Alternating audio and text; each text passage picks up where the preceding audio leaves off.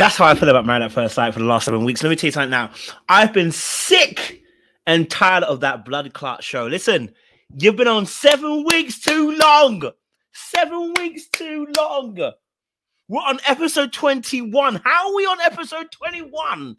And you still haven't got an answer for me for Shaq and Kirsten. How are we 21 episodes in and I still haven't got a finished D-Day, and you're telling me there's 3 more episodes to break down? Why? I am tired. Lifetime, I know you watch my things. I know you watch our lives. I know you watch our lives. Take this to your blood clot producer. We are tired. Okay? We're tired. Okay? It's been boring, and you could have done this in 14 episodes, not 24. Like you got 24 blood clot episodes. For what? For what? You're not showing me anything new about any of the couples. Clint and Gina have been in a marathon with Kenyans in trying to show us that they don't want to be in a relationship. Why have you done that? Why have you done that? At this point in time, the Kenyans and the Ethiopians, okay, can't outlast Gina and Clint. I don't understand why they're going for a marathon. I don't understand. I don't get it. We knew they weren't going to say yes. Okay? It's barren. All right? It's barren, it's barren, it's barren. We are tired. You understand what I'm saying to you? We are tired. Right? You could have done this in 14 episodes. Blood clot thing. You get me? Could have been done in 14 episodes and then had 2 extra episodes for the reunion. But you're telling me there's 3 more episodes to go? This reunion's not even going to be spicy. There's nothing to be spicy over. The reunion is going to be boring because there's going to be nothing to be spicy over. Listen, we got 2 couples together, right? We got 1 at this point, and maybe Shaq and Kirsten say yes, right? At best, Nicole and Chris are going to come back and tell us they love each other, and it's going to be calm. Who's going to beef, right? Okay, what? Dom's going to kiss Clint, and what? I'm sorry, not Clint. What's the name? So yeah, Clint's gonna kiss Dom, and it's gonna be a thing. It's not gonna be enough. There's no beef there. What Aris is gonna see that Jasmine had a conversation with my man at the party. That's it. You lot are jarring. Whatever you sign as a contract, that's probably why we're having 21 episodes. And listen, that's why I stopped reviewing it. I stopped reviewing it for the past 4 weeks. I said, I'm tired. What can I add? What could I say that is different to what I've seen last week and the week before and the week before that and the week before? What could I add to you guys as an audience? What more could I add? What more could I add? Okay.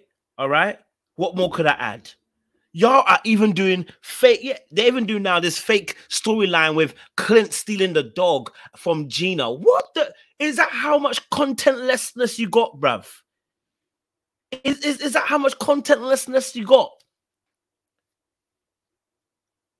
Do you know what I mean? Is that the amount of content we've got now?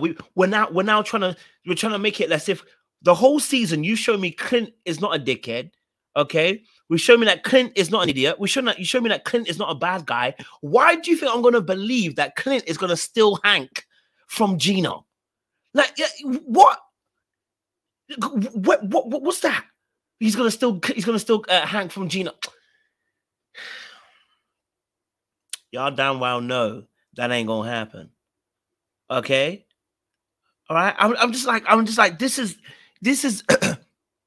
This is the scraping of the bottom of the pan when you've cooked a nice little jollof rice or some pot of rice, and there's a bottom burnt part of the rice at the bottom of the pan. Okay, right? And you're literally scraping because you're so hungry, right?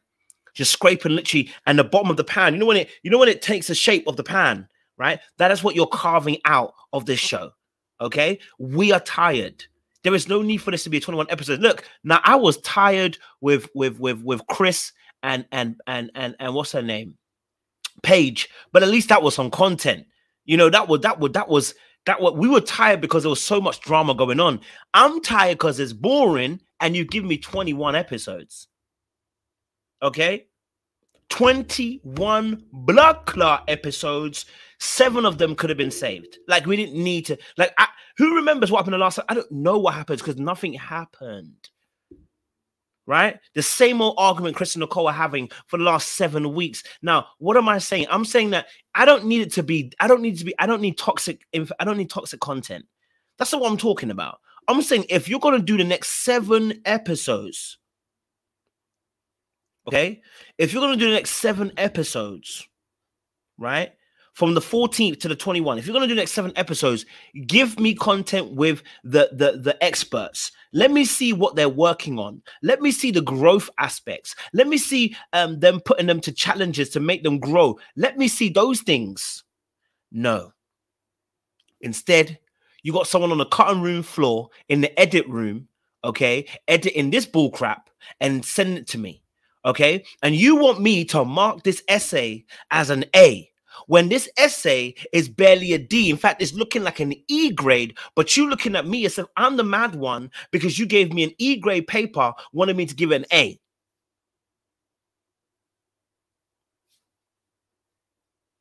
Right? You want me to mark it an A and give you my time. I didn't even bother watching the last few weeks. I can't lie to you. I didn't bother. I didn't even bother. Okay?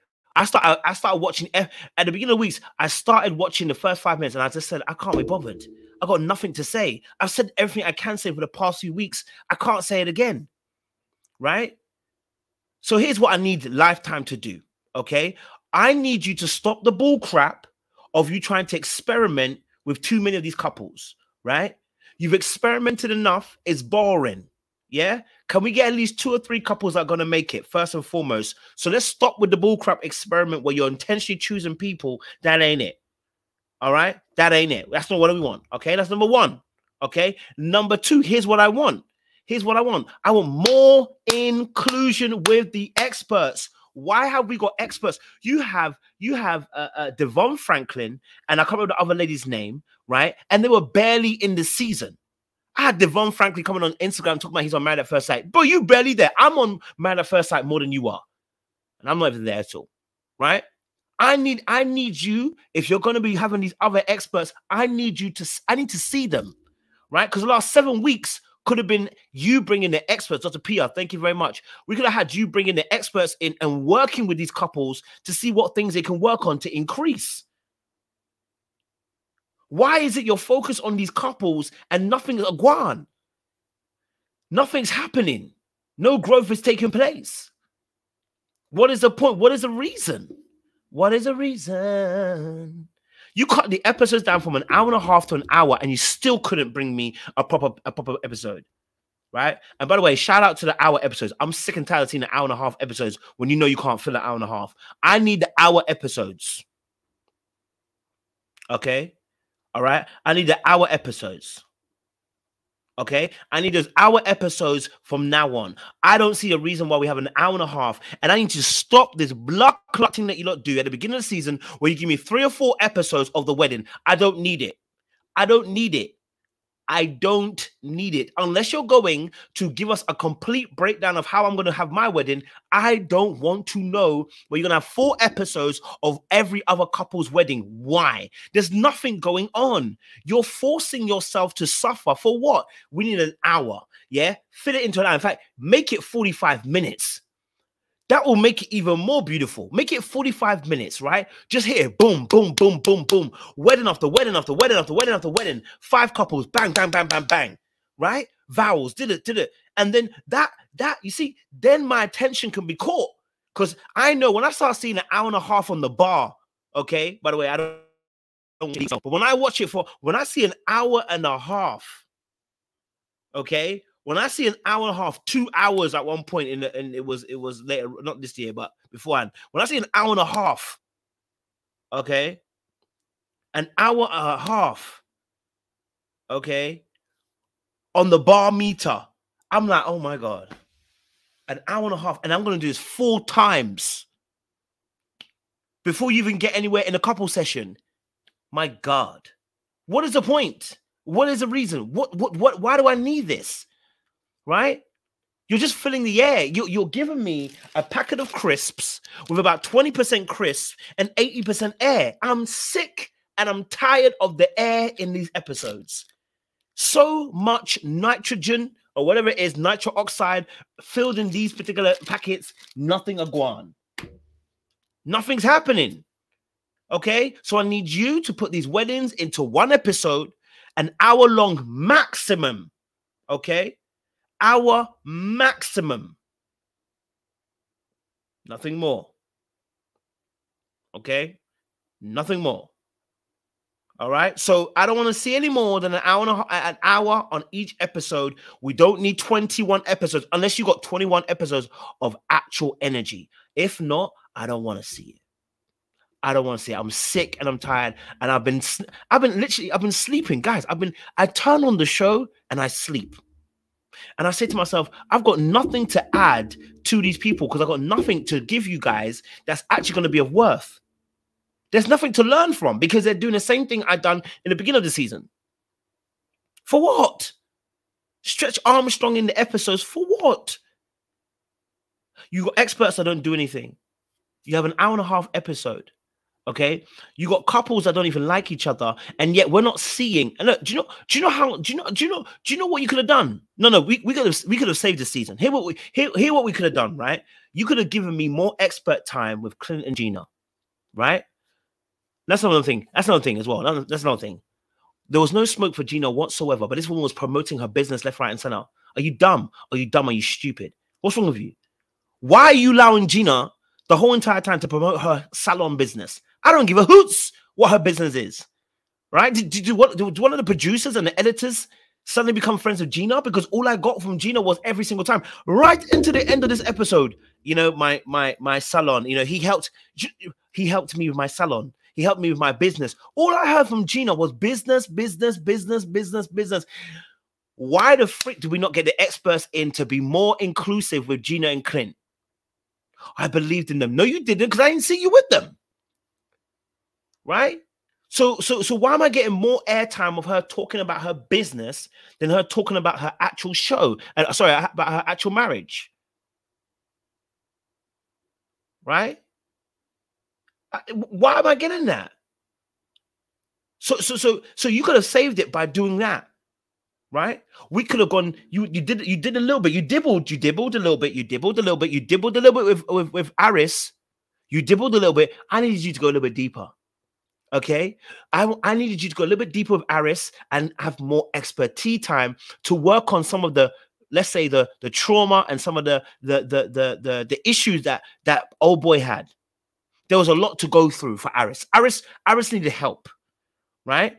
I don't care if it's an experiment and you're doing crazy people. Let's let the experiment be added with the experts as well to be involved. Okay, all right. Could have helped Aris have a better understanding of himself, and we could have learned from it. We could have learned from the fact that you're helping Aris through some of his problems. Right now, he might have never ever made it to the end with Jasmine. We weren't concerned about that. That brother told her he ain't attracted to her. That's no comeback for that. We know that already. But we could have seen some growth in there. Okay, all right. We could have seen some growth from there. All right, it's boring. All right, you didn't do anything. You didn't add anything. You didn't give anything to the audience to learn from. It's boring. Okay. All right, it's boring. We could have had you guys focusing on Shaq and Kirsten a bit more and working on some of their issues. He's got intimacy issues. Kirsten's got intimacy issues. We could have dived deeper into that. What's her relationship with her father? Could have dived into that. We have a Shaq with his own issues. No father figure in sight. We need to help him as well. How is that affecting his relationship? We didn't get none of that bullcrap, blood. We didn't get none of that, you know. Like none of that. And you thought this was a good season, and I'm hearing now they're about to add queer people. I'm like,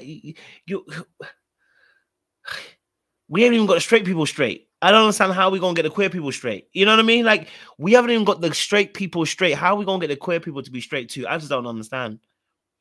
You know what I mean? I'm about sick and tired. I need Lifetime to choose which side you fall on. Are you here for the banter? Are you here for the vibes? Are you here for the drama and the toxicity? Choose one. Choose a side, because I felt like you were trying to do everything this season. Okay, I feel like you're trying to do everything this season. A little bit of this, a little bit of that, a little bit of this, a little bit of that. Yeah, I felt like you were doing a little bit of dibbling and dabbling, but you weren't really doing anything. You know what I mean? You were doing niche, doing a little bit of this, a little bit of that, but doing nothing with it. Huh? Yeah, Iris told Jasmine basically what he said is that you don't love yourself, girl. And yeah, that was wild for him to say that.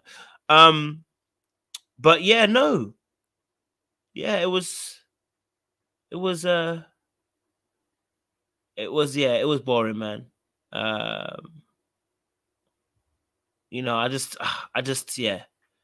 You know, I'm about tired of it, bro. You know what I mean? I'm a bit tired of it. Like, I'm not saying, again, this goes back to what I said before. I'm not looking necessarily for absolute drama. What I'm looking for is some depth to the show. Since you're talking about marriage, if you're talking about marriage, let's talk about some depth. You know what I mean?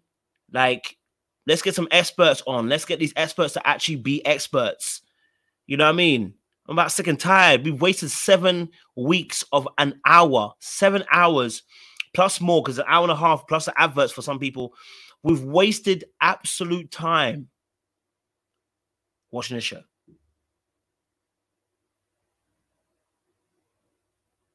So I've given you my 15-minute rant, okay? Because I had to get that out of my chest, you know, to get that off my spirit. You know, yeah, it's problematic. You know, it's definitely a boring season this season. You know what I mean? I need you to choose one. If you gonna sit with the devil, at least give us some of the devilish tendencies. You know what I mean? Like, you trying to sit with the devil, trying to behave like an angel. That's how I feel like Lifetime is playing with us. It's like, you gonna sit with the devil and give us devil TV, but not give us no devilish stuff. Choose which side you're falling on, bro. Either you're wholesome or you're devilish. Choose one side. I don't like the middle line you're towing. It's boring. You know what I mean? You're giving a little bit of toxicity and then you go all wholesome. Give me one of the two so I know what I'm coming up to get. You understand? So that I know where to put you, what box to put you in. If I know that I'm coming to watch Married at First Sight, I now know it's a toxic show, I'm going to treat it as such. But right now, when I tune in every week, I'm not sure what I'm getting. I'm getting a little bit of toxicity and then I go back to wholesome. And then I go a little bit, and it's like, choose a side, baby. You know what I mean? Yeah, choose side. Yeah. At this point, I think someone needs to take the contract off Lifetime. I think we need new people. Yeah. It's boring. Okay. It's boring. Okay. And someone said it as well. I saw as well. Decision day. I need them to stop this. You gonna speak first. I'm gonna speak second. It's nonsense. Okay. It doesn't work. We need you to hold up a placard or write down on a space or whatever. You know, write down or whatever and hold up the placard. Yeah. Placard gets held up. We know what you know what I mean? So that, you know, I'm not waiting for you to say what you're going to say. You know what I mean? Yeah, that's what we want. Okay. Someone said it. We need options to swap sponsor. I think we need the option. I do think we do that need as well. I think, do you know what we need? If you're going to go down this whole route, you know, if you're going to go down this whole route where it's not going to be a full-on wholesome marriage show, I need you to be a bit more creative then. Okay. Right. I need to be a bit more creative. Okay. Here's an idea you can do. Right. We can do what we call anonymous voting. Right. People go into the booth. The couples go into the booth. Everybody gets a vote individually, and they vote for who they think should be together. Yeah, who they think should match up, and whoever gets the most votes, whatever, they match them two together after like 3 or 4 weeks. Yeah, because clearly you guys don't care about marriage. So since we don't care about it, let's go all the way. I just feel like you're giving me you're being a bit of a bee about it. You know what I mean? You're sitting on the fence. Let's not be a bee about it. Do you know what I'm saying? Right? I feel like you're being a bee about it, Lifetime. Right? Like you're kind of doing some dickhead moves, but then you're not really being a dickhead. It's like choose one or the other. Be the dickhead or don't be a dickhead. Like just try to do both. Right? So if we're gonna be unwholesome, let's be unwholesome. If we're gonna be fun, let's be fun with it. You understand? If we're gonna be mad, let's be mad with it. Let's not try to, you know, toe that line. It's boring. You've done 16 seasons now. We now know what tricks you're coming up with. You know what I mean? So let's spice it up a little bit. Get somebody in there. Let's spice it up a little bit. All right. You know what I'm saying? Like, let's spice it up a little bit. Okay. So we can do what the Australians do, and where it is the marriage is not set in stone. The marriage is not set in stone.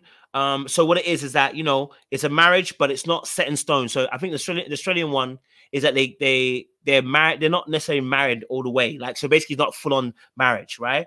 And that could be at the end of the 8 weeks. At the end of the 8 weeks, that could be confirmed and noted that you guys are actually married. And what we can do is in between that time, maybe at the 4-week mark, we can have, you know, if there's some, you know what I mean? Saying like, because we're not doing marriage anymore, you know?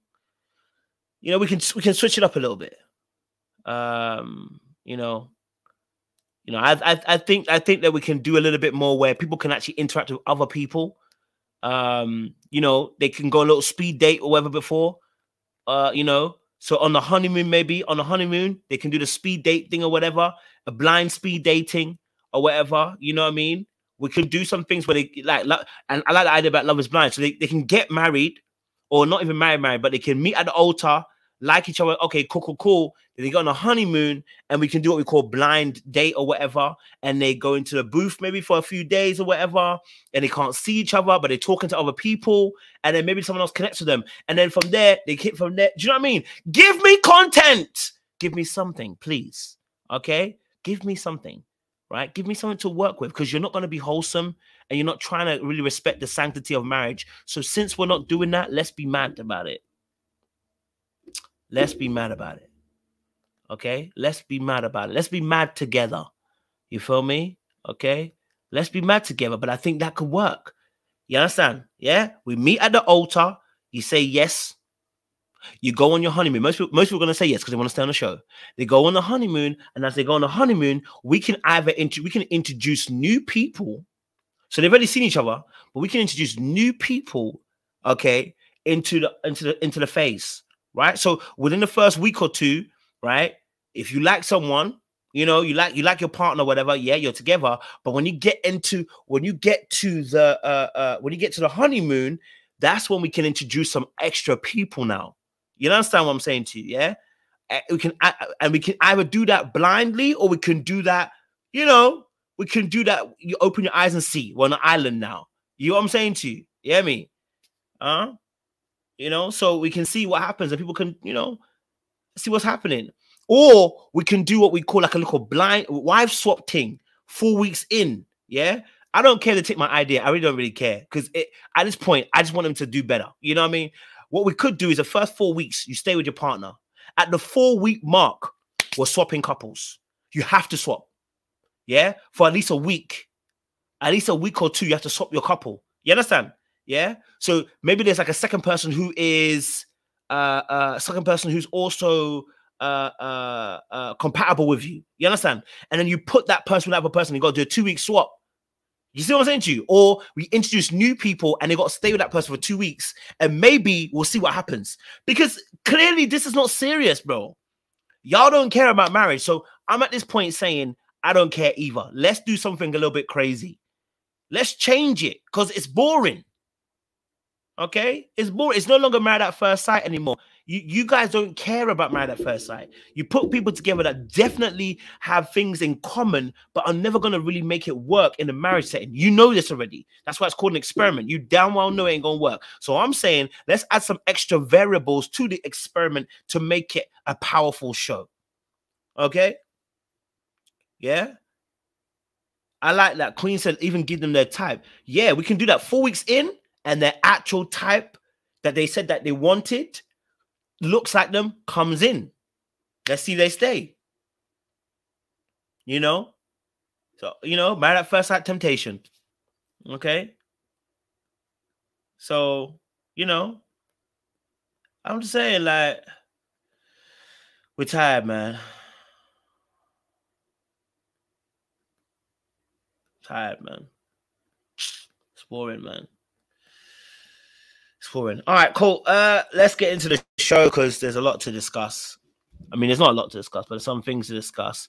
I'll put a link in the chat, because I know a couple people are obviously here, want to jump in and that, but we're back, baby. We're back. I know Temptation Island started as well. So I'm going to start reviewing Temptation Island, because I need that drama. Because clearly, man at first sight don't know what the frick they're doing.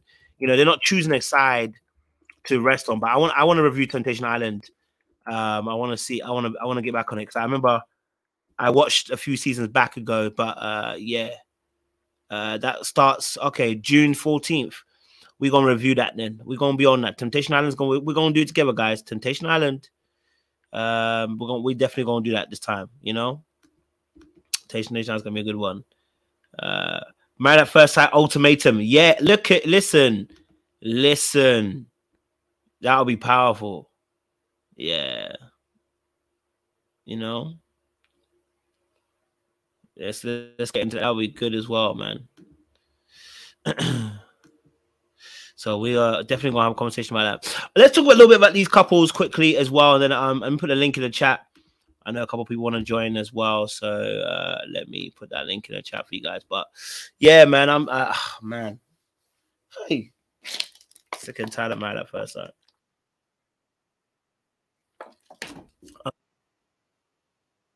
Let me put a link in the chat for you guys, and then we'll get the show popping as well. Whew. Oh my God, this show crazy. All right. Batman in the yard, and in the yard. Batman stuck it in the yard, nah, and not in the and the kid get it in the kid get it. All right, cool. Okay, let's see. All right, cool. Let's get into this conversation. All right, cool. So let me talk really quickly about these couples because they've been annoying me. So let me get into some of these conversations. I see JR and Crystal behind the scenes. I'm sure Trey will join in a second as well. But let me quickly just go to this. Chris and Nicole, they said yes. Chris and Nicole, shout out to them. They said yes. They're the only real couple that were on the season, if I'm honest with you. I think it was good to see them to finally say yes on decision day. I love their body language. You know, they actually one of the few that for you, they're probably the only ones who actually turned to face each other. I don't know if you noticed that. They turned and faced each other hands in hand. That was really good, positive body language. That, you know what, this is gonna be a good answer. And I know they've got their flaws. I know Nicole can be a little bit annoying with her insecurity, but I really do love the fact she is supportive and caring, and I think Chris will benefit from having her in his life. I know he might be a little bit annoyed by some of the insecurity, but he'll get over it because, you know, he himself, his inability to act in the moments when he was frozen, he can't chat for nothing. So he needs to enjoy Nicole and some of her flaws because he got his own. Okay, all right. When dogs were about to get sent out of here, old boy froze up. Okay, that woman was moving like Superwoman. We ain't never forget. Okay, so we love. We love to see them two together. Hopefully they can make it. She does need to work on that insecurity because it can be a little bit annoying. It can be a little bit annoying, but I love to see them together as well. And hopefully Nicole will stop trying to give everybody else advice and focus on her blood clot marriage and nobody else's. You understand? Cool. Let's talk about Aris and Jasmine. Listen, Aris is a whole fool. I like Aris, but he's a whole fool. But, you know, I understand what he was trying to say. Basically what's happened is Aris is this, right? Aris is the kind of person that if they didn't have the divorce, he would stay with Jasmine forever. Okay? All right? Because it's comfortable, right? He would stay with Jasmine and be comfortable, probably end up cheating in the course of a relationship, but it'd be comfortable him staying with Jasmine, right? He was comfortable by the end. Number two, I think with Aris and Jasmine, I think Aris, whilst not trying to be confrontational, wanted to tell her something, which is, I need you to have the B in you, okay? All right, you told me at the end that, Jasmine, you got a bit of the bitch in you, but he's like, I need to see a bit more of that bitch in you, okay? And Jasmine be talking, but not giving us none of that, okay? She be saying that she gonna give it, but we never see it, okay? So Aris really wanted to see her have a little bit more of the bitch in him. Let's be honest, okay? Yeah, he wanted to see more of that energy from her. Okay. Now I was a little bit concerned by the comment when he said, obviously, you know, I want it, stronger, whatever, harder, faster, whatever. Put my leg up. I was like, bro, you talking about yourself or you talking about the girl? Because it sounds a little bit like you want to take it from yourself. And at that point, I was a little bit shook. Okay, but I don't think he's gay. I just think he meant, but the woman was saying that to him, and that's what he'd be getting. I think he wanted a bit more of that push pull effect from Jasmine. I think his non-confrontational ways, he ends up with women that are a bit more confrontational. I think it pulls him out of his natural comfort zone. I think Jasmine, being the same as him, he rejected the same energy that he was receiving from her, and it wasn't attractive to him. But you know, she looked beautiful. You know, he did challenge her on.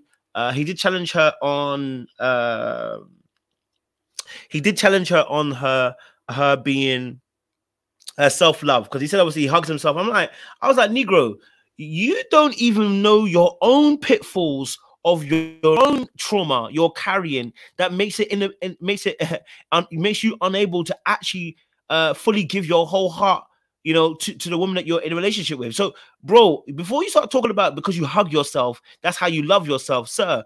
Better check yourself before you wreck yourself. You need to know that, listen, you got trauma, bro. I'm not saying you can't. I'm not saying that you can't. Two things can't be true. But I was like, you coming on a high horse, and I'm like, you don't even see your own pitfalls. You struggling to be in a relationship. You struggle to be in one long term, and you talking like you are one of these people on a high horse. You gonna get dashed off that high horse real quick. So I need you to calm the freight down. Okay, I need you to calm the freight down. All right, I need you to chill. Okay, all right, because that ain't it at all. That ain't it.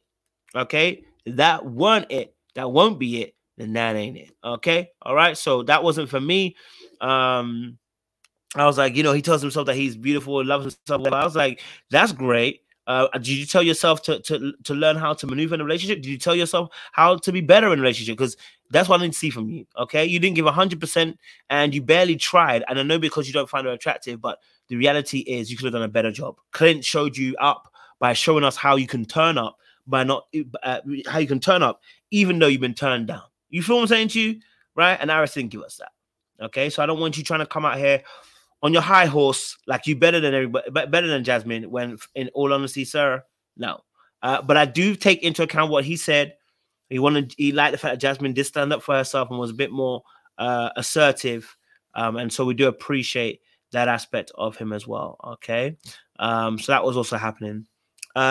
Then let's talk a little bit about Gina and Clint, because Gina is a whole damn problem. Okay, and what really pissed me off, okay, what got my knickers in a twist, and I don't even have knickers, that's how twisted I am. What got my knickers in a twist was the fact that not one expert held Gina accountable. Not one. Okay, and we've been here before. Just saying, okay? We've been here before, all right? With the Haley thing, we've been here before where they don't hold a Karen accountable, okay? All right? They don't hold a certain Caucasoid accountable. And I need her to be held accountable for her absolute trash behavior throughout the season. How can your dog like your husband more and you want to go on like you're the better partner? Look, even in the conversation with the experts, she was still trying to throw a little bit of a shot. She was like, "Oh, you know what? You could have worked on. You could have worked on actually, even though you didn't get any, even though it didn't seem like it. You could have tried to come after. You could have tried to come after you. Are you dumb? Are you all right? Are you stupid? Are you okay? Are you nuts? Are you cracked cocaine? Are you all right? You've lost the plot. Are you snorting that white stuff again? Because clearly you're off your rocker, right? You want me to come and chase you when I've been cooking, I've been cleaning, I've been loving your dog. I tried to talk to you and you want me to do what more? I come to your salon? What more do you want from me?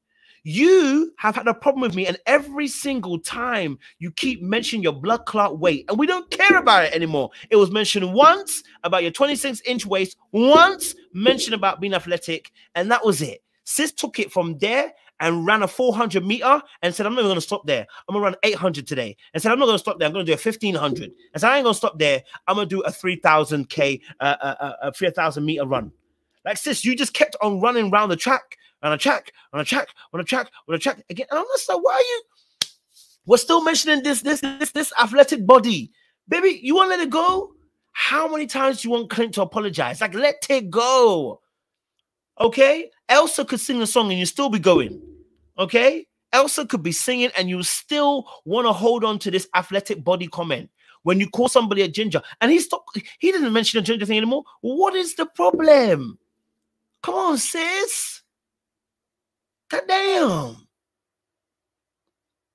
Trying to make it as if he's the issue in this whole situation. No, this is you the problem. You the problem, Gina. Gina. Excuse my ears. You know what I mean? Like, Gina, I need you to fix up. You know what I'm saying?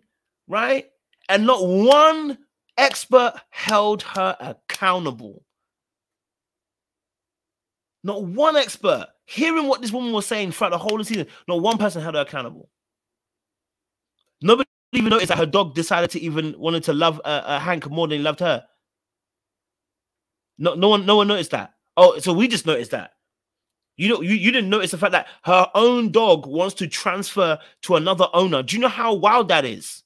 That her own dog wants the husband. That should kind of tell you what kind of owner she is and what kind of person what person Clint is. And not one expert held her accountable. So she gonna do this again because nobody told her behavior was off. Okay? She gonna do it again. Okay? She gonna do it again because no one's holding her accountable. Okay? That dog Hank loves Clint. All right? All right, so Gina, Gina, Gina, get to stepping, Gina, get to stepping, Gina. I need to watch Martin reruns. Yeah, so for me, I was annoyed about Gina and Clint's situation. I was like, nobody held her accountable. She was just doing nut stuff and just talking reckless. I just thought to myself, like, someone needs to hold her accountable. Like, he's not the problem. You are. You need to hold yourself accountable. Like, you are the problem, sis. Okay, all right. You are the problem. And did you notice? Even at the end, what did Clint do? Held himself accountable. Did Gina? Did anybody hear what Gina could have done better? Did you notice that Clint was the only one that said what he could have done better? Did you hear Gina say? Did you hear Gina say what she could do better? Not one thing did you hear out of Gina's mouth what she could have done better. Not one thing came out of her mouth to say, "Hey, you know what? I could have done something better." I could have worked on this. Not one thing. And not one expert picked up on it and said, "Do you know what? We need to hold her accountable because she's moving mad." Gina's got deeper issues. And honestly, I believe that Gina's got deeper issues. I think Gina's got deeper issues. And when we mentioned this a few weeks ago, about 7 weeks ago, I mentioned it because that's how long it's been since I watched it. That Gina doesn't like men. Y'all don't want to believe. She don't like men. Okay, whatever her daddy did to her, it pissed her off, and she don't like men. She don't like men. Not that she's gay, but she don't like men. Okay, don't like men. Okay, so I need her to go and heal. I don't think she's gay, but I definitely feel she don't like man. She needs to go and heal. Okay. All right, so I needed to go and do that work. Okay, all right. So just saying. All right, that's the end of Gina and Clint, and then obviously the fourth couple. Okay, all right, Shaq and Kirsten. Now let me just say this: at the beginning of the season, I was hard on Kirsten. I really was. I was on Kirsten's neck, and I'm going to say this: at the very beginning, I believe that she has turned the leaf at the end of the show. I do believe that. There's some turning of a show. I do believe there has been some turning of the leaf a little bit of her side, right? My thing is, I'm gonna say this to anybody out here. Sometimes you have to just shut up. Yeah. Sometimes when you feel something, don't say it. Yeah. Because see now how you told someone you don't find them attractive. Now you got to come back on yourself. Don't say it. Yeah. Don't say it. Okay. Because now, listen, Shaq has never forgotten. That boy has never forgotten that she called him. I'm telling you, he's never forgotten. All right. At every time, have you noticed that whenever Kirsten says something nice about where they're going or he will always dampen the mood by saying, "Well, I felt lonely. I felt alone. You didn't check up on me." Right. He did the exact same thing. Okay. He did the exact same thing the last time they met the experts. As soon as it got to a point, he started shitting on the situation again.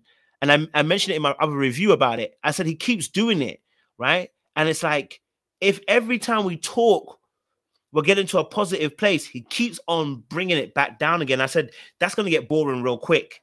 It's going to get boring real quick. Now, you know, that's my thing about Shaq in that instance.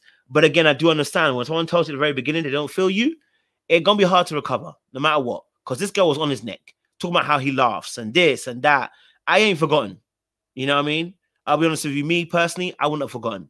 Okay? So it would have been hard for her to come back because I would have been like, I ain't forgotten what you said. I can't trust you. You were cussing me for my laugh. You were cussing me for the fact you thought I had a bald head. You didn't find me attractive. Like, I'm gonna be honest with you. I don't know how to come back, right? Similar to Aris and Jasmine. There's no comeback. Like, once you tell me I'm butters to you, I'm clapped to you, I'm ugly to you, I'm facially challenged to you, once you tell me that to my face, I'm gonna be honest with you, there ain't much of a comeback. Okay? All right? Now, I'm gonna leave here with something, and that's for sure. I'm gonna get them panties off. I ain't gonna lie to you, but I can't trust you. Okay, I'm gonna treat you like they treat people in Power Book 2. Okay, all right. You know, I'm gonna use you and throw your side, baby, because I can't trust you. You know what I mean? Loyalty's at a premium right now. You get me? Yeah. So for me personally, and that, yeah, it's not the team.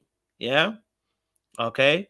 All right. So now, as for Kirsten, I did see a change. I felt like I did see a change, you know. I did see a change. Robin said, shame on me. Shame on you. If you think you're going to call me ugly to my face and think I'm not going to play you, you must be freaking mad. Don't do it. Shame on you for taking me for a dickhead. Shame on you. You know, but no, I did see a change from Kirsten, I believe. I felt like I saw a change, and you know, I saw her open up. You know, I think she's a hard person she's a hard cookie, you know. But again, like I said, I'm not jumping walls. I'm not doing it, so I refuse to. I refuse to jump over the walls. You know what I mean? I just don't want to do it. I just don't want to do it. And, you know, I think this showed me this as well. But yeah, no, with Kirsten, I think she did open up towards the end and she was showing a bit more a care and affection. But yeah, I mean,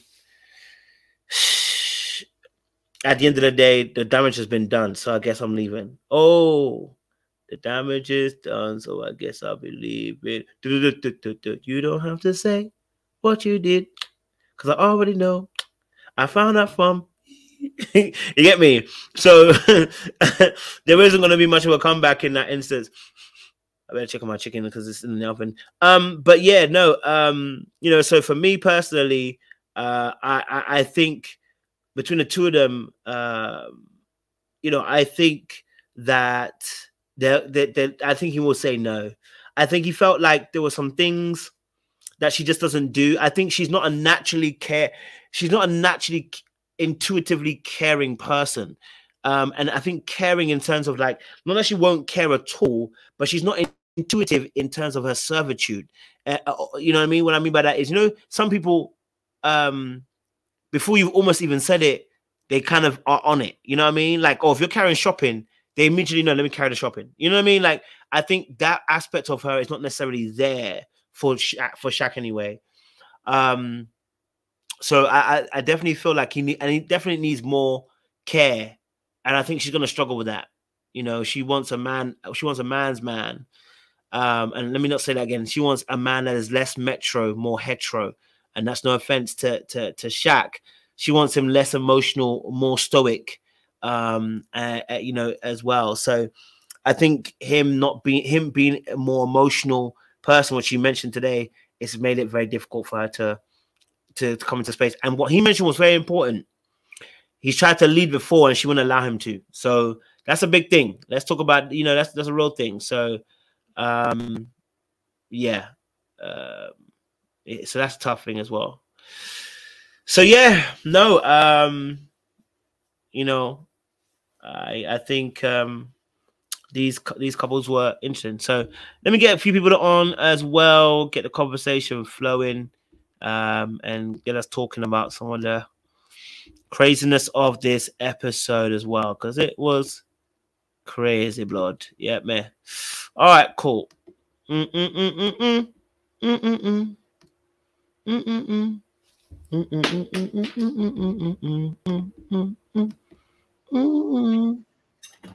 Yes, folks. Sorry, my headphones just dropped. I have to grab that. Gone somewhere. I don't have to grab it after. But yeah, welcome, guys. Good to see you guys. Trey, Crystal, JR. Good to see y'all. We're back at it again. I guess we've got another 3 episodes to go, apparently. Yeah, so it's a mad. Okay, so let's talk about it. We're gonna start with a bang. Let's start with Gina and Clint. I want to get you guys' thoughts on the Gina and the Clint, baby. Gina and the Clint. What's you guys' thoughts? D-Day, they decided to say no. But I want to get you guys' thoughts on that as well. Yes, JR. Good evening, people. Yeah, Gina cool. Go for it. Yeah, Gina and Clint, not surprised at all. You know, I knew Gina was definitely going to say no, and Clint rightly said no. Gina even mentioned her salon. She even managed to get in a quick plug today, like on the episode, right? I think also after she made her decision, she actually, again, kind of tried to throw a shade Clint's way, you know, talk about, you know, something that he wasn't doing. He needed to make more initiative. If he had made more of initiative and made a move on her, you know, that's kind of what she was expecting, despite her not feeling him. So I call cap on that. She definitely wasn't interested. And, you know, what was he being shown from her to give him the forwards? You know, she wasn't doing that at all. So he did the right thing. He stayed quite composed the whole way through, despite their disputes and stuff. And yeah, I think the most growth, most connection Clint had was with Hank. All right, that was the only growth in that whole dynamic there. So yeah, I call cap on Gina for that.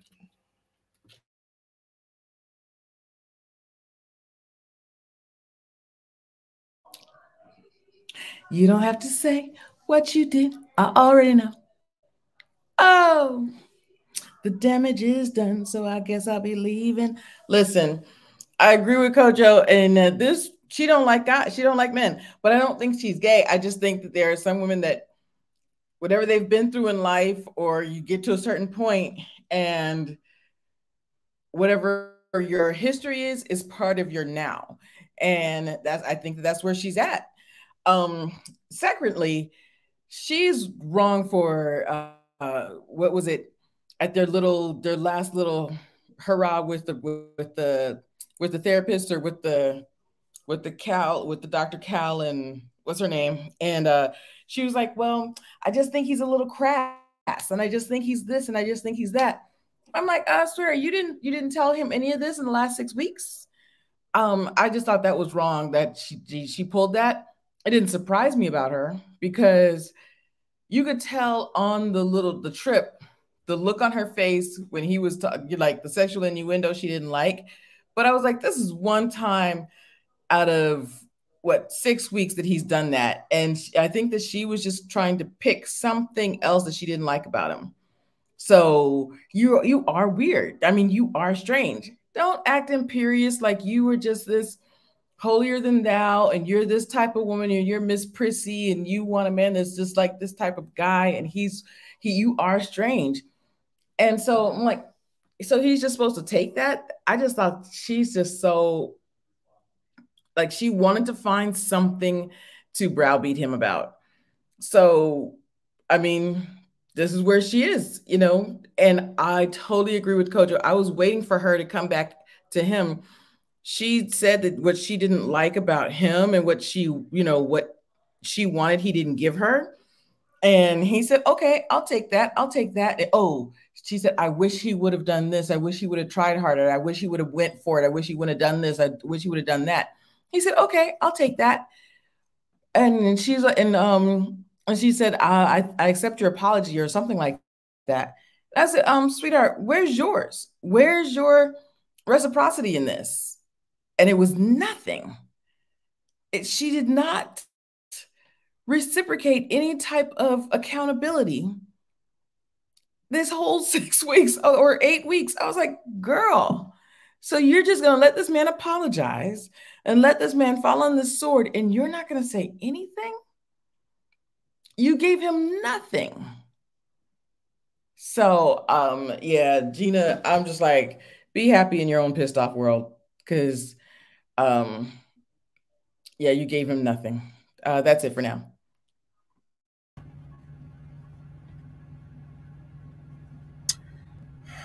This woman pissed me off. I'm sorry. I'm done. I'm trying to bring myself back. I'm trying to. I'm usually a very calm, even keel guy. I'm very logical. I have controlled emotions, maybe too controlled at times. But when I actually heard her talk, it triggered me. I went, "What this bitch? What?" I couldn't believe. I was like, "No." This woman had the nerve to say to the experts when the experts asked her, well, is there anything that could have been done that could have changed this? Well, with her lips, I just feel like, if he would have just initiated and touched me more. And I was like, what? Here you go. I saw Clint's face. I was watching it when this happened. I saw Clint's face. Clint went, he went, what? For real? What? They cut the Dr. Pepper. Even her face went, Pastor Cal even went, Now, I was thinking, I was like, all right, this is the time where the experts cut in and say something to her. This is it. This is it right here. Go. They said nothing. They literally sat here this whole season and let this woman assassinate this man's character. And let's keep it real.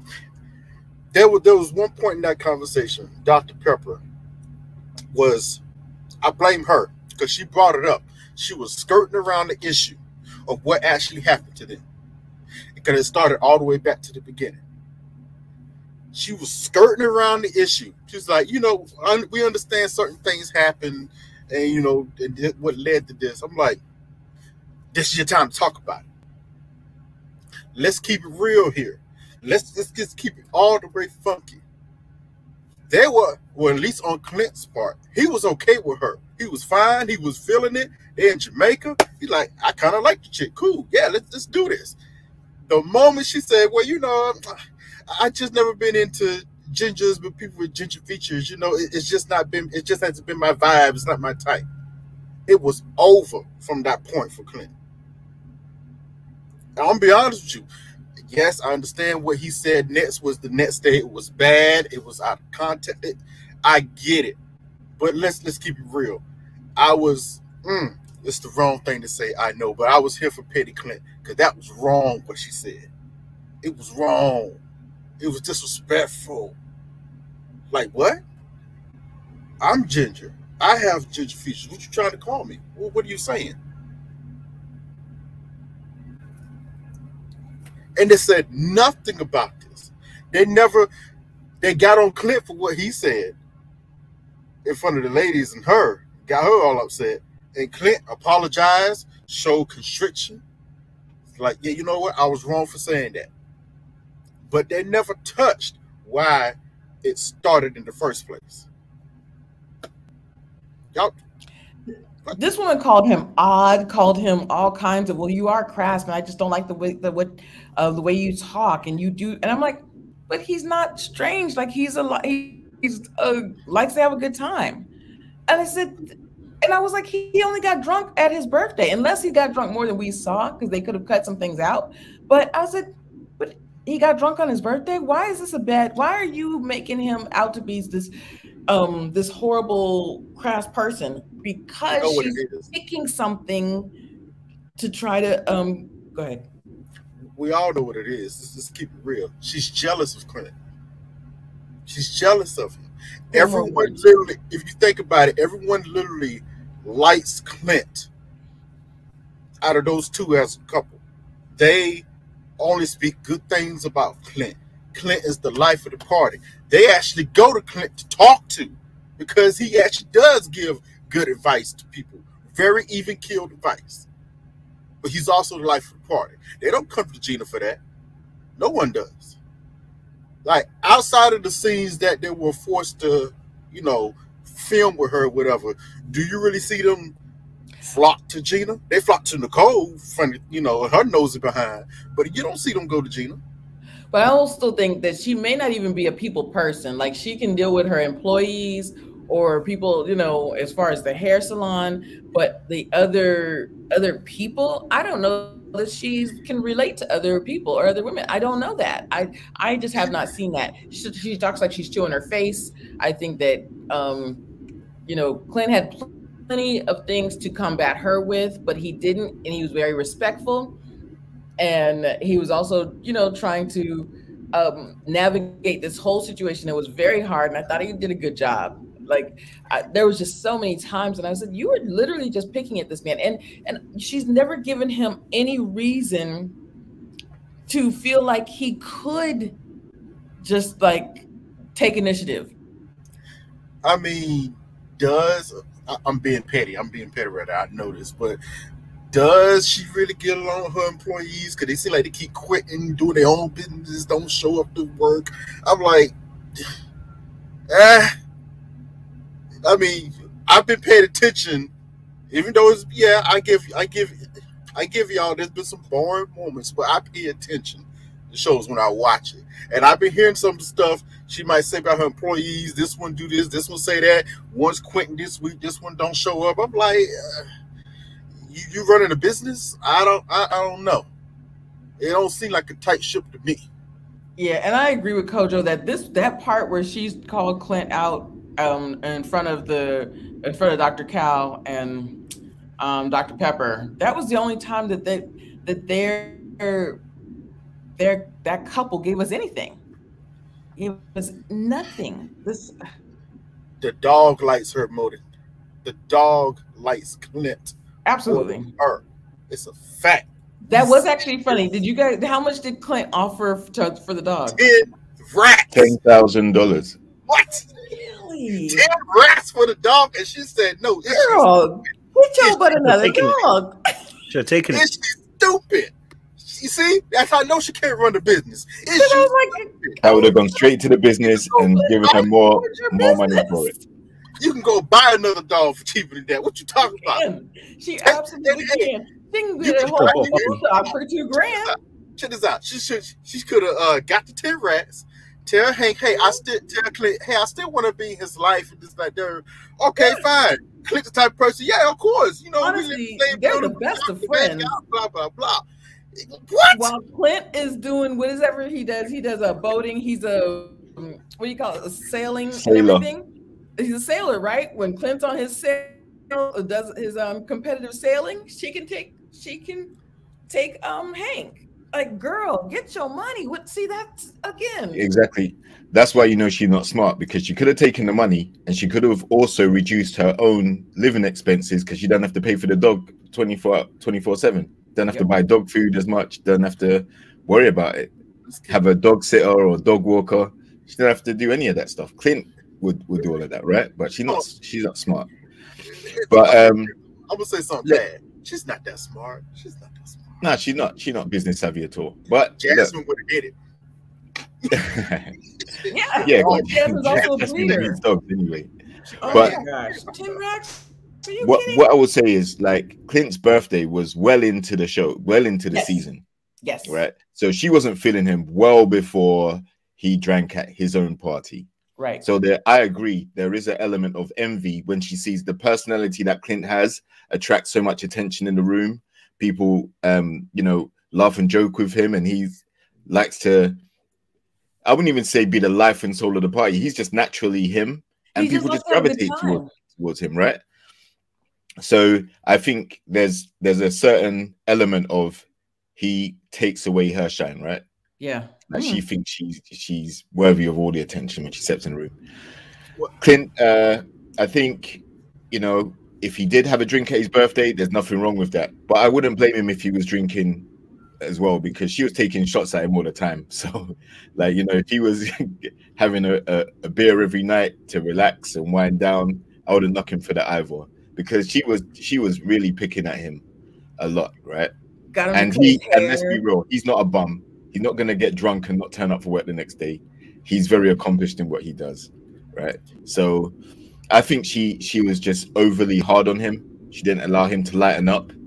And the other thing I'll add is we say sometimes, you know, like if someone you're attracted to says something compared to when someone you're not attracted to says or does something, right?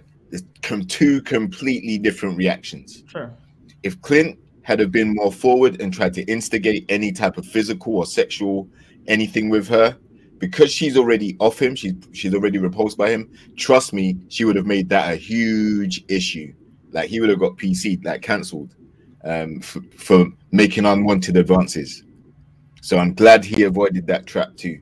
A very smart guy in that respect.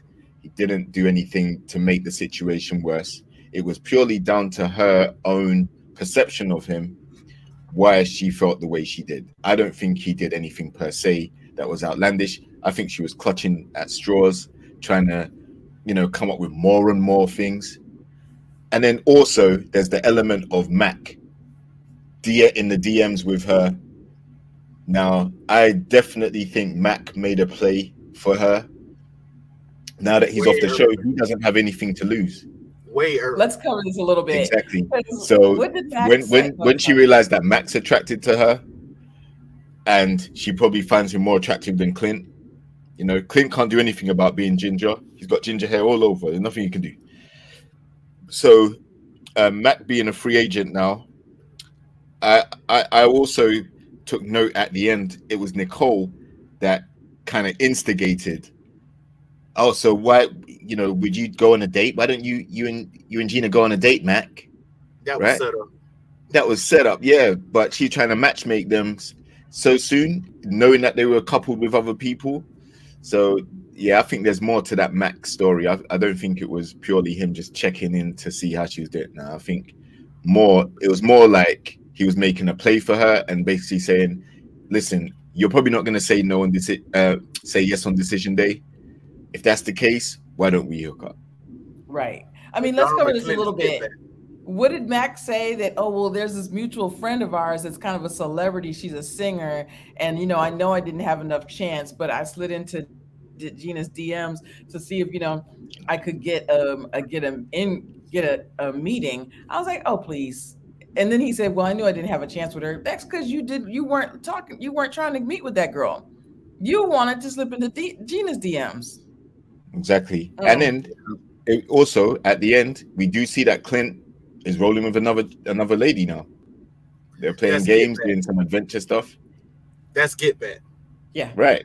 But at the end of the day, he ain't wasting no time, because I think we all came to the conclusion that we don't think Clint's going to struggle to find another relationship.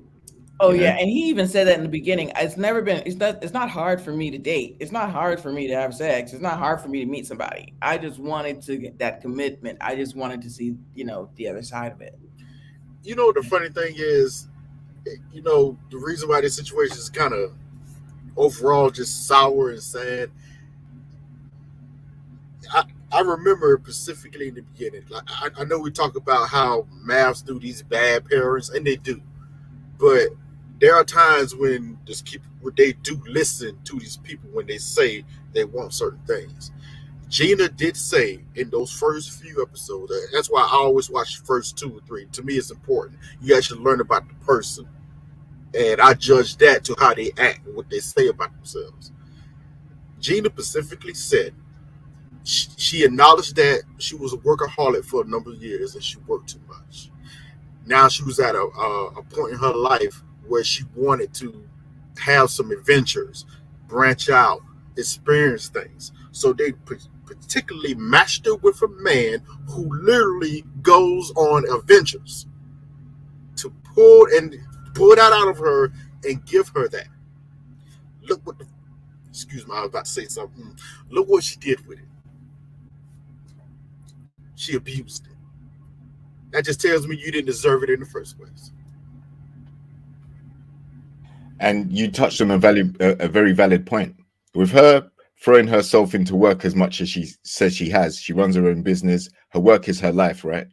So obviously, the ability to have a relationship is going to be very hard for her to adapt to, no matter if it's a marriage or any dating situation, because she talks about work a lot. She works a lot. You know, outside of work, she probably doesn't have time to do much else. So cultivating a relationship, which will take time to do, like she doesn't, you know, she's not programmed for that right now. And, you know, Mac, if he does, if anything does develop between them, it may end for the same reason. She may be more attracted to him, but she may be too adapted to her work life, and her personality will reflect that, which may not make an enjoyable experience for Mac to be dating her. But it's very, very sneaky what Matt did. You know, because she was still on the process, she was still in the show, and he's there going to Aris. Right. Yeah, so you know, I slid into her DM. Like, listen, Aris was right to, you know, be like, oh no, I don't want to get involved in none of this. I'm staying out. Aris ain't stupid. He didn't been down this road before. He know where this go. Nah, I ain't getting in the middle of this. You notice he didn't tell Jazz music. I bet he didn't, because she would have went back and blabbed that. It's like, nope, I'm out. I ain't doing nothing. I ain't in this. My name Benny. And we would have had a blow up like when who was it? Alexis on the last season, when she went back and told, I can't remember who it was, but she was spreading gossip, right? I think it was Miguel's. Was it Miguel's wife? Nah, it was Tybo girl. What was her name? Oh yes, yeah. Tybo girl. Yeah. Hey, I don't know her name. Y'all know what I'm talking about though. Tybo. Yeah, crazy Tybo. Yeah. Alexis and girl, I think isn't her name Nicole too? Something like that. I don't remember. Yeah, but Morgan. Yeah. But you do have a point. She did say that when she first filled out her application, that she wanted somebody that's more fun and everything. And I remember when she was leaving with, you know, what did she say to Dr. Pepper and Cal? That, you know, I wish he would have made these suggestions. If he would have said, you know, let's go whitewater rafting, why didn't he just make those suggestions? Why didn't he just go for it? You never gave this man the impression that you were interested past just friendships, past just eating together. So he kind of adapted to her personality, and he kind of went inside himself. I feel like, what's his name? Clint just kind of lost himself in it. He was just like, I'm just going to ride this out until the end, and that's it. But, he didn't make this suggestion. He didn't make that suggestion. Girl, please. Just please.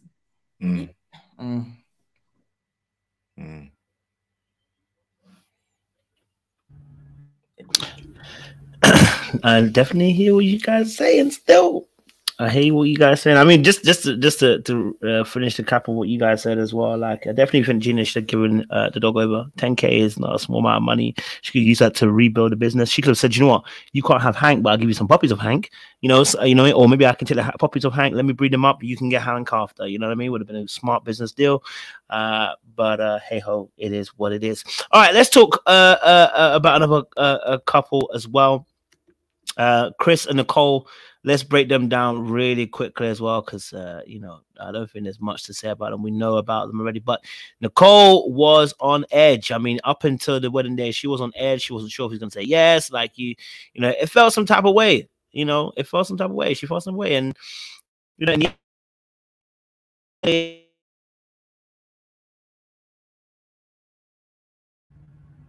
oh, he don't froze up on us. We got a frozen. He's frozen. I'll be quick. Clap no. on, clap on. I'll be quick. Nicole is neurotic, and I'm wondering if she's on some type of anti-anxiety. Oh, are you back? Okay. Okay. Nicole is neurotic. I wonder if she's on some type of anti-anxiety medicine.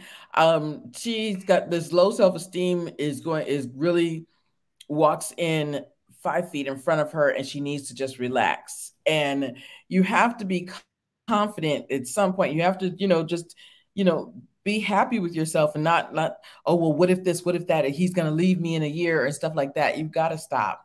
And that can ruin the relationship. That can, all of her second guessing herself, that can really frustrate him to the point, you know what? Then, it's, what is that? Get out of your own way. Just stop. You're really, you putting yourself down is really hurting the relationship. I do think that he needs to take a little bit more initiative, but he also wants her to just calm down sometimes, and I think that to the point, I almost think that he does it on purpose because she's so like high anxiety and stuff like that. I just think, let's just relax. Let's just worry about it later. But it's not sounding like that to her. So he's got to make the specific points. He's got to work in specificity, and that'll help her, calm down a little bit. But she's just high anxiety, and and just low self-esteem. And that's not gonna work itself out overnight. She needs therapy. That's all I got for them. And I knew that they were gonna say yes. They're the only ones that need to say yes this whole season. That's it. I knew they were going to say yes. I called that one because, they're the only couple that kind of hit the ground running and formed a natural connection throughout, right? I definitely agree with you, Crystal, because, she has high anxiety and she overthinks. And she not only does she overthink about what could happen with their relationship, but she also overthinks how she is as well, right? And he has to be the counterbalance to that. So that's also why I think they match, because if he began to get all neurotic and frazzled every time she goes off, then it's going to be a turbulent relationship. So he has to, the relationship kind of suits the fact that he doesn't have to change that about him. Two fires aren't going to light. Exactly. It'd be like fireworks, like firecrackers going off, So he has to be stoic, but also very reserved so that it counters how off the wall she can get, because she bounces around like a ping pong ball in her mind, right? And but saying that, I like what they said about each other, right? He finally said that he loves her, and to her, that meant a lot because that's what she's been trying to get him to say from very early on in the season. And for him to naturally say it and, mean it, and they didn't have a contentious or petty relationship. I did think that the Pastor Cow and the doctor, I think they did say something that was sensible, which was that both of them, they seem to have the natural chemistry, but because they haven't had that big bust up yet, or they haven't had much arguments, when the cameras stop rolling and they have their first argument, is it going to be something that is major because they haven't experienced it before? So will they then question their relationship together? I thought that was a very valid point. But like I said, wasn't surprised at this one at all. And there has to be one solid couple, and that was them. Interesting enough, I knew there was going to be a yes. Both of them have insecurity issues. Vastly insecurity issues. I'm gonna go out on a limb and say this. It's just for me looking at this. I think Chris's insecurities are a little bit more manageable can manage his a little bit more. Nicole, she's a classic case of literally getting your own way. Like, she's going to sabotage. She's a classic case of a self-sabotager. It's to the point that I don't think she can help it. Even though she knows she does it. That's the crazy thing. She knows she does it. But I don't think she's going to be able to help it. And I think you're right. I think Chris purposely tries to keep a calm demeanor because she is way on the other side of the spectrum. You can't, a person like that, let's just keep it real, you can't meet them halfway because it's just going to be too one-sided still. You have to pull back to the opposite direction to try to balance that out. Yeah, that's going to drive her a little crazy, but you have to, because it's going to drive you crazy trying to match her. That's just going to make it worse. Now, it was interesting about them having an argument thing. I understood Pascal. I get where he was coming from because he had a strong point. But I've always been on the fence about that because I've never been an arguer. I would debate with you. We were talking like we are adults to one another. But I've always been the type, the moment you start yelling at me, I'm looking at you like you crazy until you calm down. Like, who you talking to? My mama a couple hundred miles away. And even she don't talk to me like that no more. What you talking about? I'm a grown-ass man. What you mean? No. Now, if you want to discuss things with me, I would discuss it all day. We can even have somewhat spirited discussions, but you ain't going to be yelling at me. Yeah, spirited discussions. I'm in my spirited discussion role right now. You know, voice a little elevated. Maybe it's a tad bit animated. But you ain't going to be yelling at each other. That doesn't help anything. So that part, I was like, all right, Pascal, wait a minute. Yelling, arguments, I get it. Because that is a thing. I don't think they, yeah, you really haven't seen, well, we see them inflict some type of conflict resolutions or whatever. But it's been mostly Chris just saying, all right, kind of placating her. Like, all right, you know, it's cool, it'll be okay, whatnot. There's only been like maybe one time that Chris was like, nah, I ain't doing that. Was that shirt issue? Like, nah, I ain't put that on. Like, no, no, stop it. And then the second time he did it, he still acquiesced and put on that dumb behind suit. Yeah. she's gonna drain the heck out of him. Oh my God. Of course. He will be you know, he's gonna get it every day pretty much, right? Because she doesn't know how to turn it off. Like you said, she's aware of what she does, and I think she is trying to work on it in some way. I don't you know, she doesn't seem like she's the type of person that knows what it is and she's like, well, this is how I am, tough.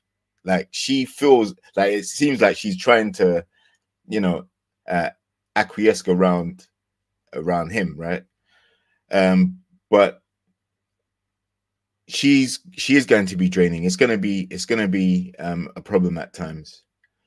But, you know, and I also heard him bring up the dinosaur t-shirt because that was an issue for him. He did actually say, you know, we had the dinosaur issue and we're not going to do that again, and da-da-da-da-da. So it obviously was something that he felt she tried to control him, and he probably felt embarrassed to wear it. It was a punishment type thing.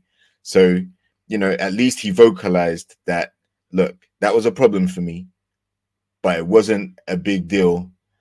And, you know, he still loves her and he's prepared to make it work. So, you know, hope he knows what he's setting himself up for, though. This girl is catastrophizing and mind reading all over the place. And with Dr. I don't know which one of the people said, Dr. Pepper or Pastor Cal, that when you guys do have a big blow up, I think that when they do have a big blow up, she's going to be like, he hates me, and it's all over, and that's it. He must hate me. And oh my God, like, she is going to just it's going to be so big. And that's why he was saying the stuff about, listen, if I'm appeasing you, if it's okay. If something's not a big deal to me, I'm not going to fight about it. Well, I don't want you to appease me all the time. But so she's the type of person her self-esteem is like me, please like me. How do you like me? You don't like me? What did I do wrong? Why don't you like it? And he's just like, okay, well, let me sit here and let me think about this instead of, overreacting. But all of her, like, why don't you like me? Why don't we do this? And she wants to overanalyze things to death, and that's not him. And she really needs to find that healthy balance. But everything is if they have a big argument, it's going to be a catastrophe to her. And she needs to stop, because that is not going to. And then she's the type that will also say something that she shouldn't say, or say something that she doesn't mean to him, in blow-ups. And she needs to just pull back and really, really think before she reacts. Exactly, because I think with Nicole, some things just don't need to be said. She can think them. But that's the problem. She overthinks, and she will keep going over the same thing over and over again in her mind, and then she blurts it out. So, you're right. What she needs to do is get with a therapist or someone that she can, some wise counsel that she can talk through how she feels in certain instances that trigger these erratic thoughts, because, he doesn't seem like he's going to be able to put up with it but it's part of their relationship. She just has to, like I said, the good thing is she realizes it, and she's trying to consciously make an effort to minimize it, because she doesn't like the way she feels. She said she doesn't like the way she feels when she does those things, because she realized that it kind of hurts him. So, it's part of her package, but hopefully it doesn't unravel all the way, like on a consistent basis, to make him feel demoralized about being with her. Yo, somebody just reminded me of this in the chat. Yo, we should have had a live last week, Coach, because do y'all remember that part when it was with that group of men and she called her husband a beta male? Yeah, that was bad. Listen, when they rewatch this, which I know they probably rewatch this by now, yeah, let's not be surprised if Nicole and Chris are having issues or even together. Because if I was rewatching that, I'm like, wait a minute, you standing in a group of men and you call me a beta male? What? And confidently and proudly too.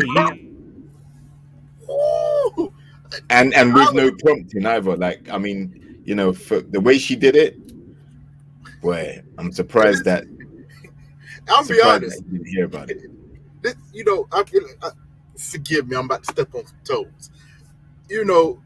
We find it funny, like when they put men in these situations, a group of guys and some girls come up, or temptation, what's going to happen? Who's going to say the wrong thing? So I'm almost convinced some women just don't know how to handle when they get put in this situation. Because this was all a setup last week. You got those whole group of men come out of nowhere, and the only one to actually follow protocol is Kirsten. Mm-hmm. It's Kirsten. Exactly. Out of all of them, Kirsten. Out of everybody. Well, I tell y'all, she knew what she was doing. Kirsten ain't stupid. I give her that. Kirsten's not stupid. She was like, I see what's going on here. You ain't about to catch me. The rest of them acting the plum fool.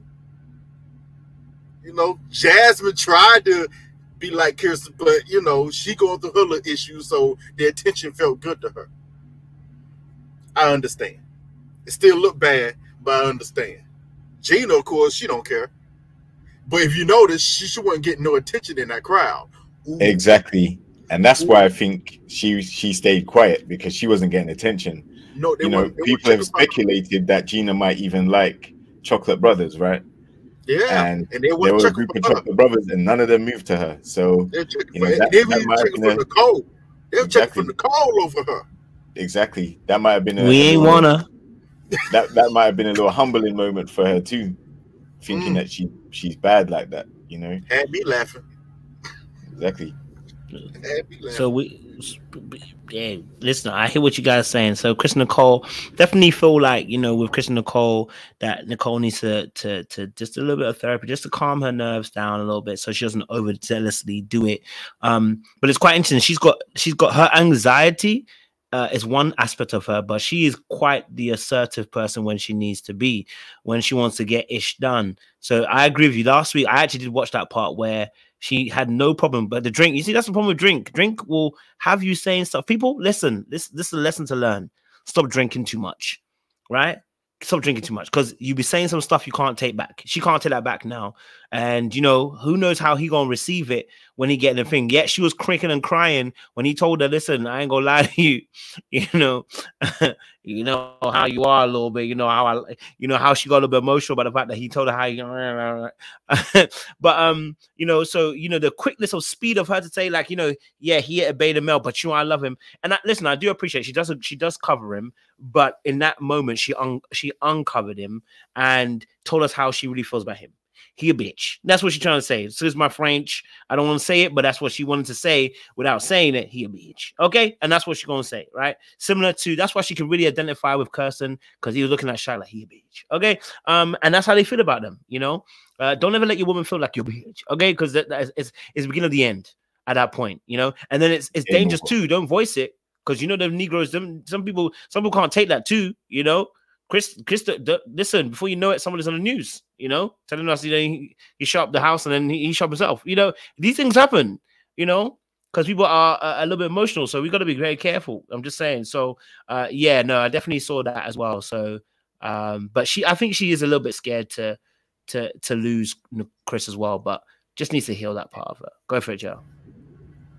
Yeah, like I agree with you 100%, man. Like, looking at how Chris's personality type seems to be, like her saying that after he now loves her and feels the way he does, if he sees that comment or hears about her saying that, that's the type of stuff that would affect him deeply. He's gonna be like, what, you don't respect me, or you think I'm a bitch, or, you know, oh man, like that's gonna demoralize him. Right? Because like I said, now he has proper feelings invested and he said yes to marrying her. So if that's how she really feels, oh dear, like that doesn't bode well. So I'd like to see how she explains that on the reunion if they air that clip. They may not, because they may not want to you know, expose that side of the interaction between the decoys, because that's what they were. They were decoys sent there to test the women. Right, some of the women aren't attracted to their partners, so send some guys to try and hit on them and see who takes the bait. Oh, they airing that. They watch. They're gonna talk about that. That's gonna be hey, let's talk about that scene with the ladies was at the bar and the men came over. Nah, that was all set up. You know what? You're actually right, because like everyone's been saying, this season's been a snooze fest and it's been dragged out. So they need some spice and something saucy to get people interested in the reunion, right? Yep. And I know everybody's asking this question. Listen, yes, some people have alpha personalities, some people have beta personalities. That's just a given. But when you put a negative connotation on that personality in regards, especially in regards to your partner, it can always be bad, especially when it's women going towards men. But let's keep it real. If I go around here and say, yeah, my chick, she just has a little beta personality. Oh, so she a pushover. Oh, so you know she has nothing about her. Some women would get upset about that too. Some women would get upset about that too. Exactly. And some would even get upset if you said, you know, my girl's masculine. You know, she carries this alpha male energy. Be like, what? Like she wears the pants. She runs you, bro. That would be the natural thing to do, right? To assume. But yeah, so that comment might land Nicole in some hot water, and we'll see how that could be their first blow up. That could be one of the reasons why they go at it for the first time, right? But we'll see. We'll see. It's at least that is something to look forward to see if they do air it and to see how that pans out for them. Oh, I think they will. I think it's coming. Yeah, I think it would. If Kirsten had said that about Shaq, for example, then yeah, it would be over. Yeah, but Kirsten's not that. See, here's the thing I caught on. Shaq will fight back. Shaq will say something about it. Here's the thing I caught on to Kirsten real quick early on. Kirsten we have seen two different Kirstens on the show. We got the very reserved, immune Kirsten in front of the camera. I'm one way Kirsten. But we've also seen little glimpses of the real Kirsten that Shaq's been hitting to when the cameras are gone behind the scenes or whatever. That Kirsten's a little different. You know, that Kirsten, nah, she saw them dudes roll up. She went, nah, you ain't about to catch me in this bull crap coming. Nah, I see what's about to happen. Nah. I respected her for that. I had to give it to her. I respected her for that. I was like, okay, you was paying attention. You was paying attention. I see you.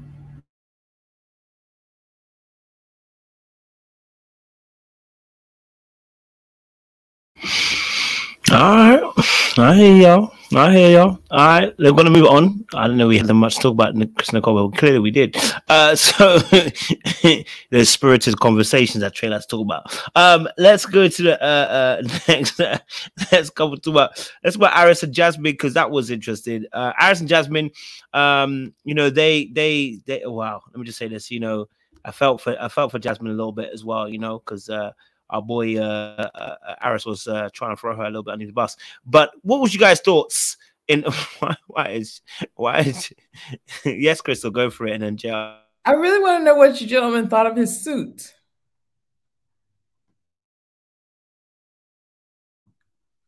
What are we talking about? Shaq's suit, which was the worst. Oh no, we're talking about Aris at the moment, though, right? Oh, well, I'm sorry. Aris, You didn't cover them yet?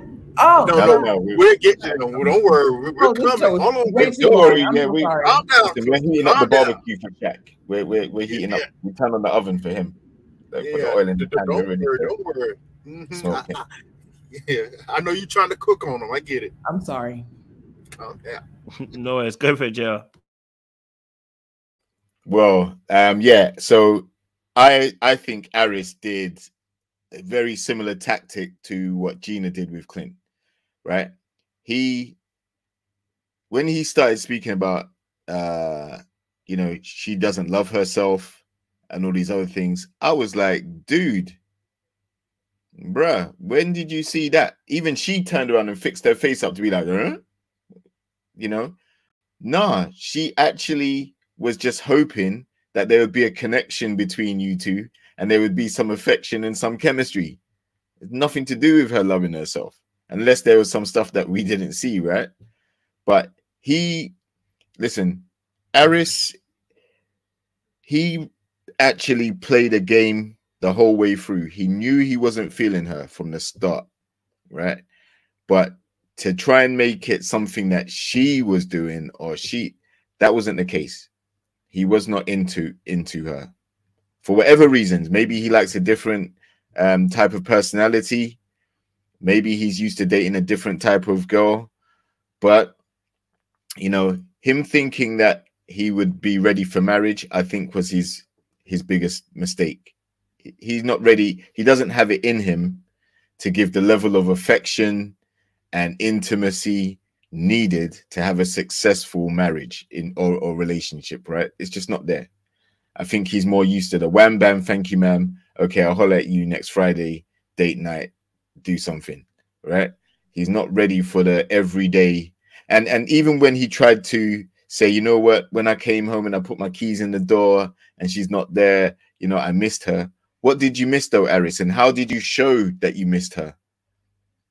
Like, where was the lovey-dovey? Where was the cuddling? Where was the kissing? Where was the I miss you, girl? You know, where's all that kissing and petting?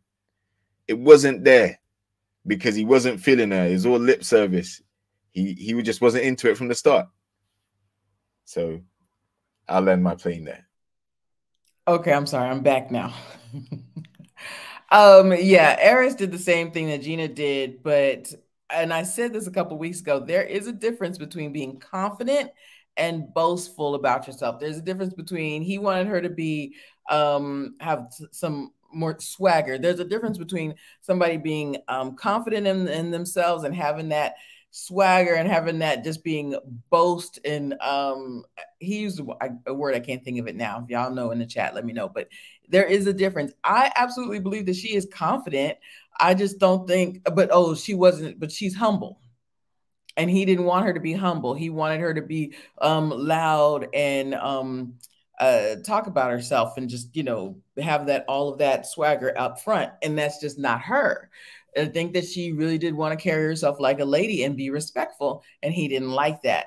That does not mean, and him saying, oh, well, I get up every morning and say, and I like myself. I love myself. I don't think that she didn't love herself, but I do think that if you were with somebody for 2 months that you care about, that you're married to, you want them to care about you too. And it does have an effect on you. And you start to, those insecurities start to creep up when you're not hearing that back. And also you're sitting there telling that person what you like about them, but they're not giving you any accolades in return. That's tough. And so of course she started to not like what she saw in the mirror. But I call cap on him, getting up every morning and saying how I love myself and you may not hear me because you still sleep. Oh, please, boy, shut up. I disagree with that altogether. And I'm glad that she said something in return. If he would have even said she's confident, but she's too humble. I want somebody that's more humble. I would have been like, okay, cool. I got you on that. But the way he said, I want somebody that loves themselves. I want somebody that, I don't think Eris loves himself. I truly don't believe that Eris loves himself. So I think that he needs somebody to love themselves.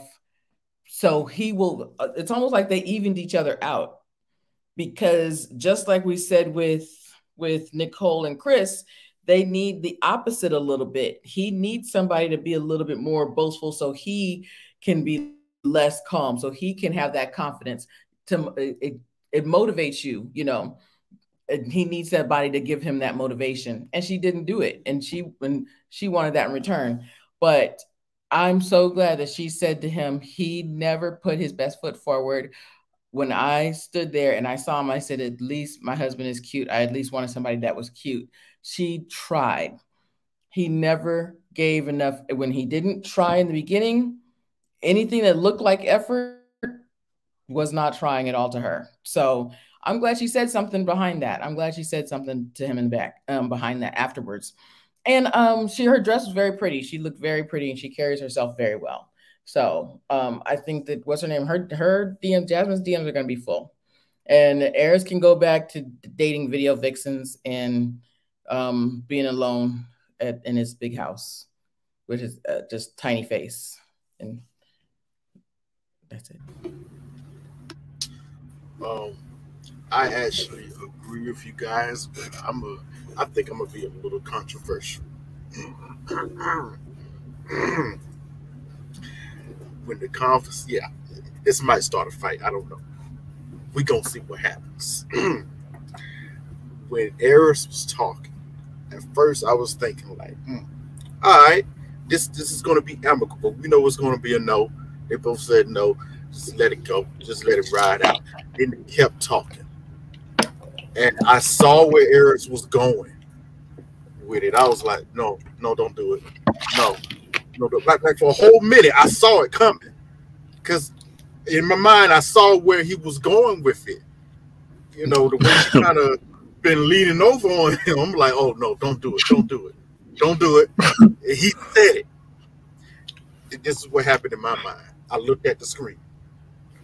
First, they cut to Jasmine. Jasmine's looked over. Oh, she's triggered. Then they immediately cut to Dr. Pepper. I'm gonna be honest with you. The way Dr. Pepper Faces was looking, it looked like she didn't disagree with his statement.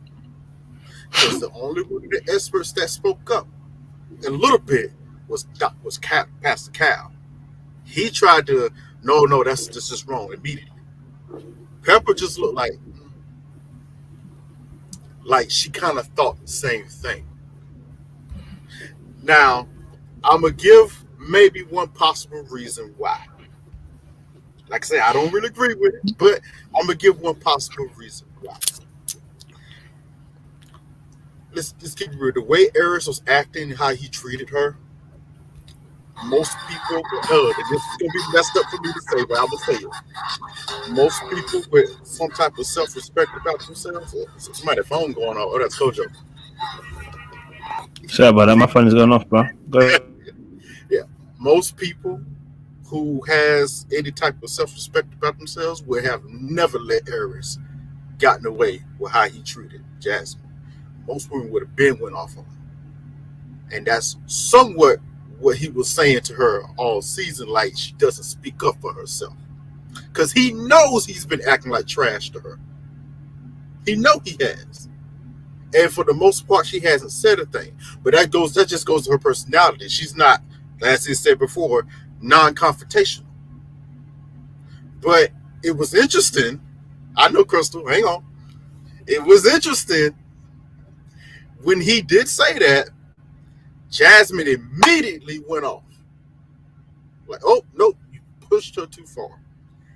And he looked happy about it. He was like, oh, yeah, this is what I want from her. This is it. He likes that Jasmine.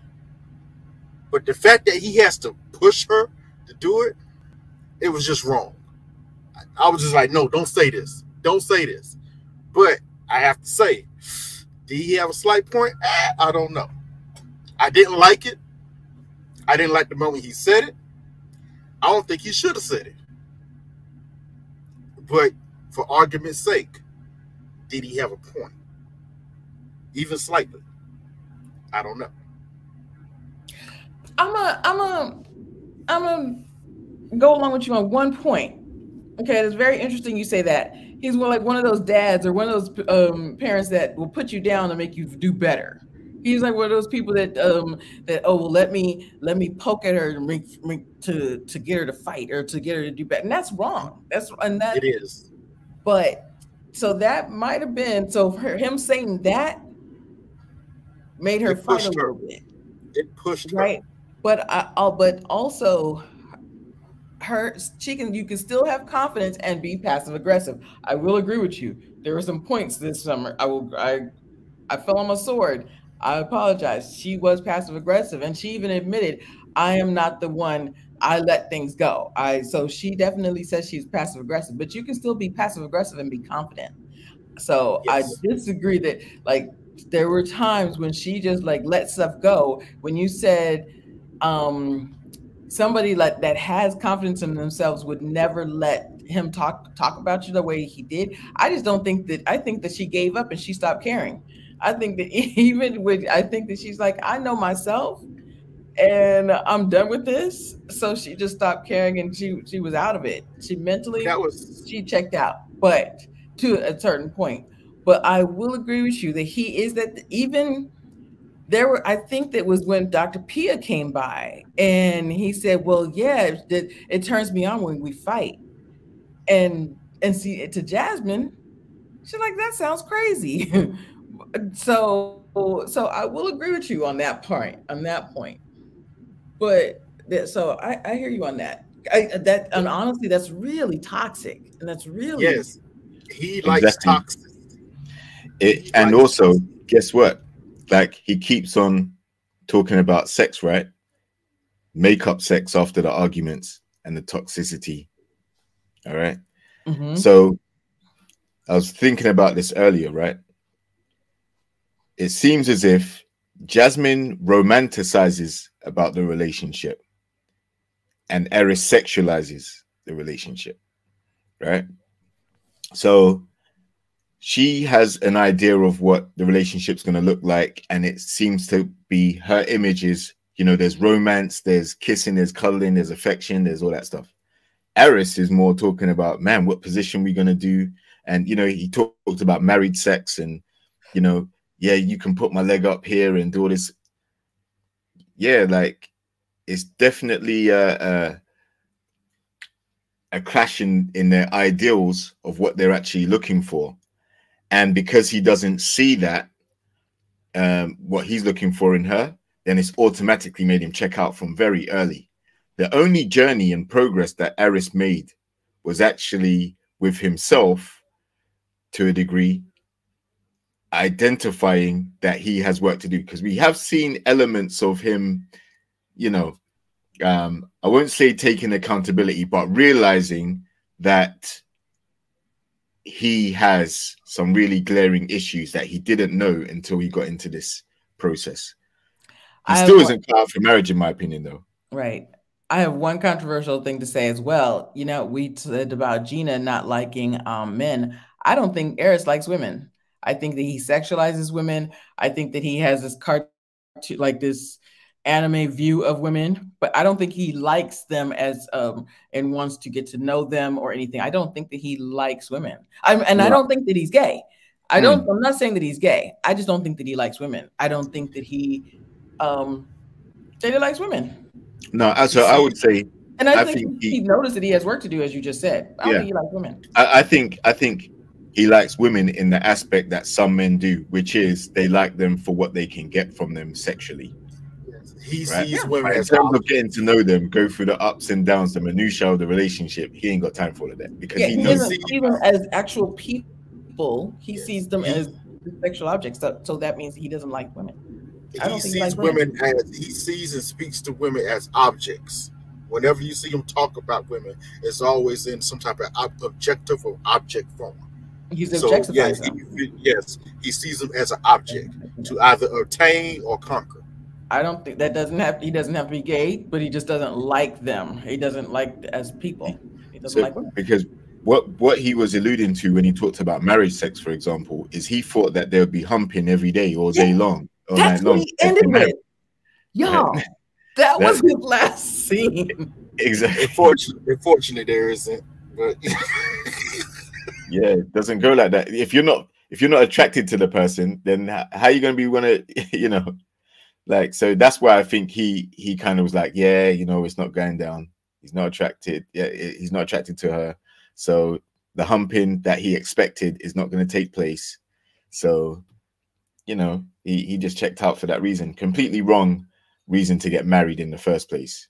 You know, if you just want a partner who you're just going to be banging, you know, that's not marriage.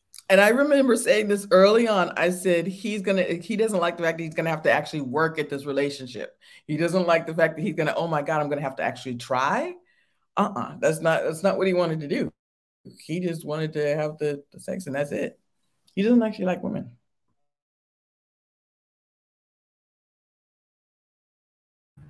Big Sean on the block. Sean back in full effect, back in the house. Big Sean from up top. No, that's Tony. That's Tony's from up top. I can't take the title. I would say from the bottom, but you know, listen, that's a little bit dangerous. Pause. I'm not going to say that. Pause. My bad. I had to work on my pauses. Yeah. Hey, Coach, don't play the pause game. Don't do it. Don't do it. Don't play the pause game. You are just don't do it. You know? Just don't do it.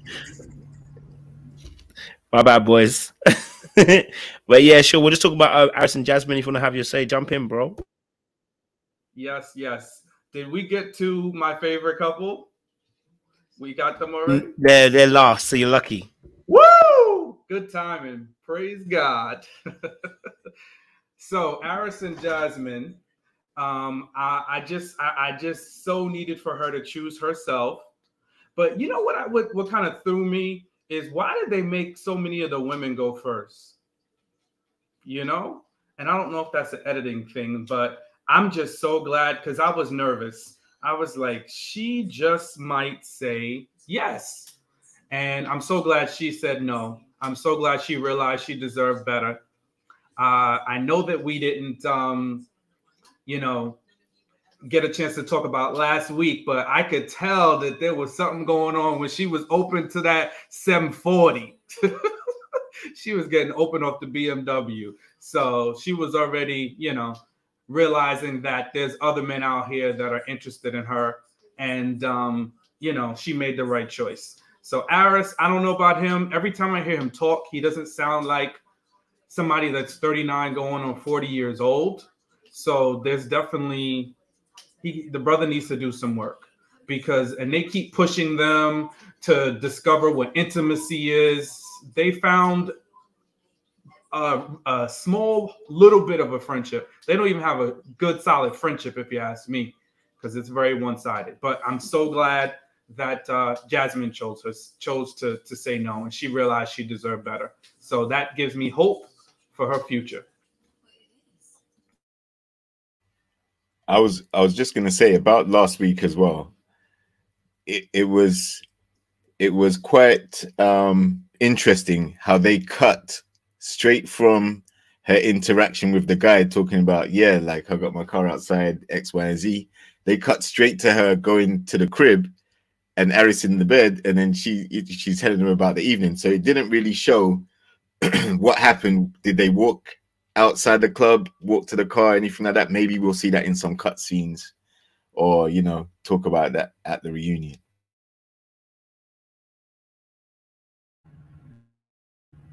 Please, she didn't even tell them about what actually happened. You're gonna have to rewatch that on the rewatch.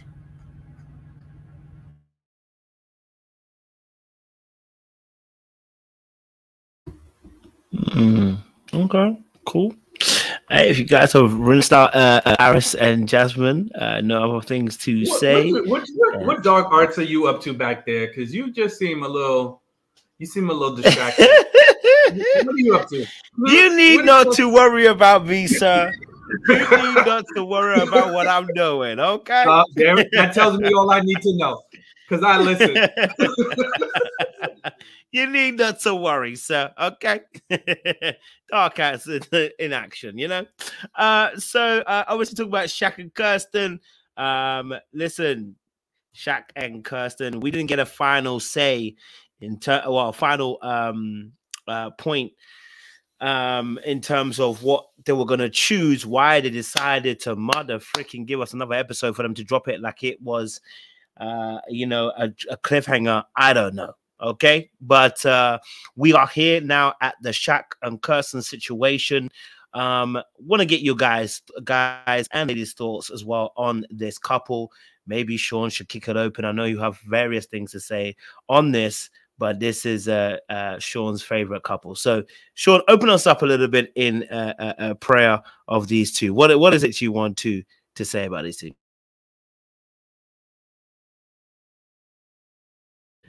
Okay, now you muted yourself. he said 2 seconds. Okay. Go do what you got to do, Sean. Go do. It's probably a DoorDash, knowing Sean. Go for it, Trey.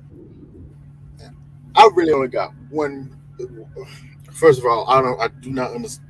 To your point, Coach, you said earlier, I do not understand why they couldn't just put his answer in this episode. Why are you dragging this out? This is ridiculous.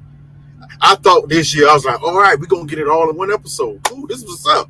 I mean, they were doing good. And then they cut it off at Shaq. What is this? But I only have one question. And I really haven't gotten a good answer for this. And I'll wait. I really want Sean to answer this. But I'll wait for the answer. Somebody please explain to me, why did Kirsten say yes? Give me a tangible reason why she would say yes. Because I'm gonna be honest with you. She said yes. I didn't even know she said yes. She said yes. She said yes, bro. She said yes. Thank you. She said yes. What? That threw me. I was like, nah, this not happening. No, this makes no sense. And you're gonna leave it to Shaq to be a no, but it sounds like he's gonna say no. It could be a fake out.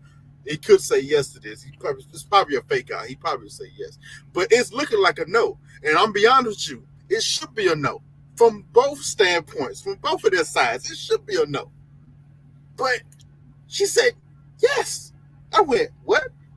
What's happening here? This don't make no sense. And I still haven't got a good, tangible reason from anybody why she should have said yes. Not what she feel. Give me a tangible reason. Well, there's one. I think it had to do with her father, but I really think that's it. But besides that, for her own volition, why does she say yes? I don't understand. Somebody help me. You asked, and I'm gonna answer. So I need y'all to knock this cognitive dissonance off.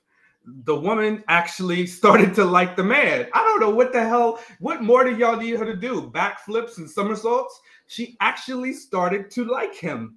Okay, and she was starting to really genuinely develop feelings for the guy. So I don't understand why you guys are still going back to 20,000 episodes ago and still holding her accountable to that. I've been saying this for the last 3 to 4 weeks, that she is starting to develop a connection with him. And her saying yes is evidence of that. So y'all want to sit up here and call this woman the greatest actors of all actors. She is not. I'm sorry. She's not. But she liked the guy. Yeah. For whatever reason. And his confused, multicolored suit told us all we needed to know, because he is a ball of confusion. A ball of confusion, a ball of confliction, and a conundrum. So that's that. And then he's going to drag this out. And at the end of the day, you know, he's probably going to say no. Juicy G, you're probably the only person in the galactic solar system that liked that suit that Shaq was wearing. Juicy G, go away from us with that foolishness. That suit was horrible. Horrible. I'm sorry, it was horrible. And the poor woman, I feel bad for her, because she had so many hoops to jump through and so many things. Everything was a, oh, why now? Why now? Whine. Complain. Why am I just now meeting your dad? This is why you're just meeting the dad, because you're annoying. All he did was complain and whine. And old girl, she gave him a chance. Now, I'm not saying she's perfect.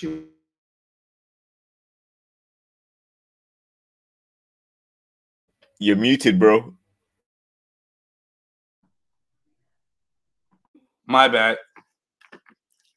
So, yeah. At the end of the day, I hope he says no, so she can be free of the foolishness and she can move on. My last point, and I just want to revisit this. Did you see when they was out with the fellas? I mean, they was out with the girls and those fellas approached them. And she said, I just want to be home and be with my husband. So you just think she's just capping? You could see her body language. You could see her energy. She was disinterested. She was disinterested.